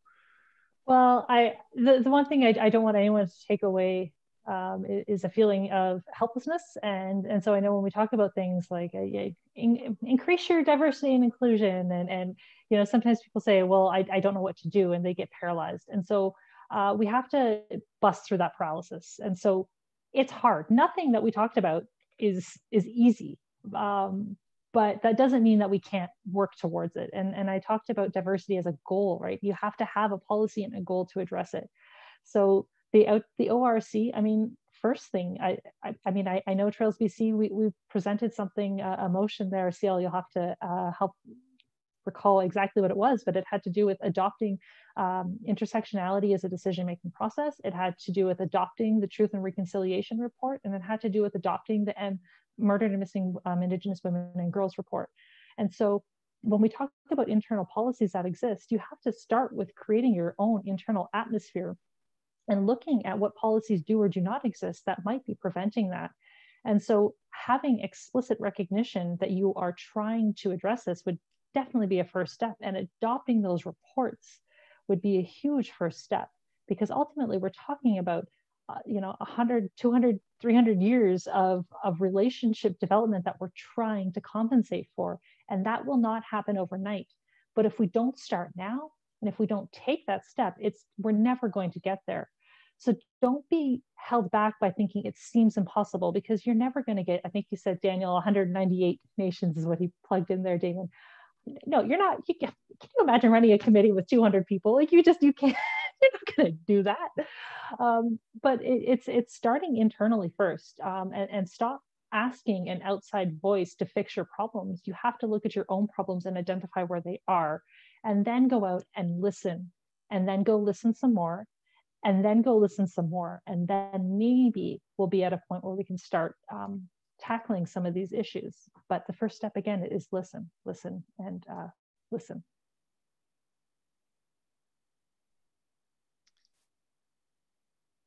Okay, well, there you go. And this has been a very, very productive process, I think, with Trails Society of BC. We realized that we needed to take a different angle on how to move active trails or non-motorized trails into the future. And, you know, somebody said yesterday about the silver lining about COVID, and, some of the things that have all changed in our culture since then. And, it helped give us the time to do this work as well. We had started, I remember being in Winnipeg at some, here, I guess I should put on my thing, sorry. Oh, sorry. That's okay, Sia. I remember being in Winnipeg a year ago, February, and getting these grants in, and yeah, so it does take a lot of time. And for me to listen to Elder Ruth today and listen to her place and her ancestors' place on the planet, it's really good for me, because it all takes time. Thank you very much, Tara and Damyn. You have been just a diamond for us in helping move forward this work in the province. And on behalf of the board of directors, I really want to thank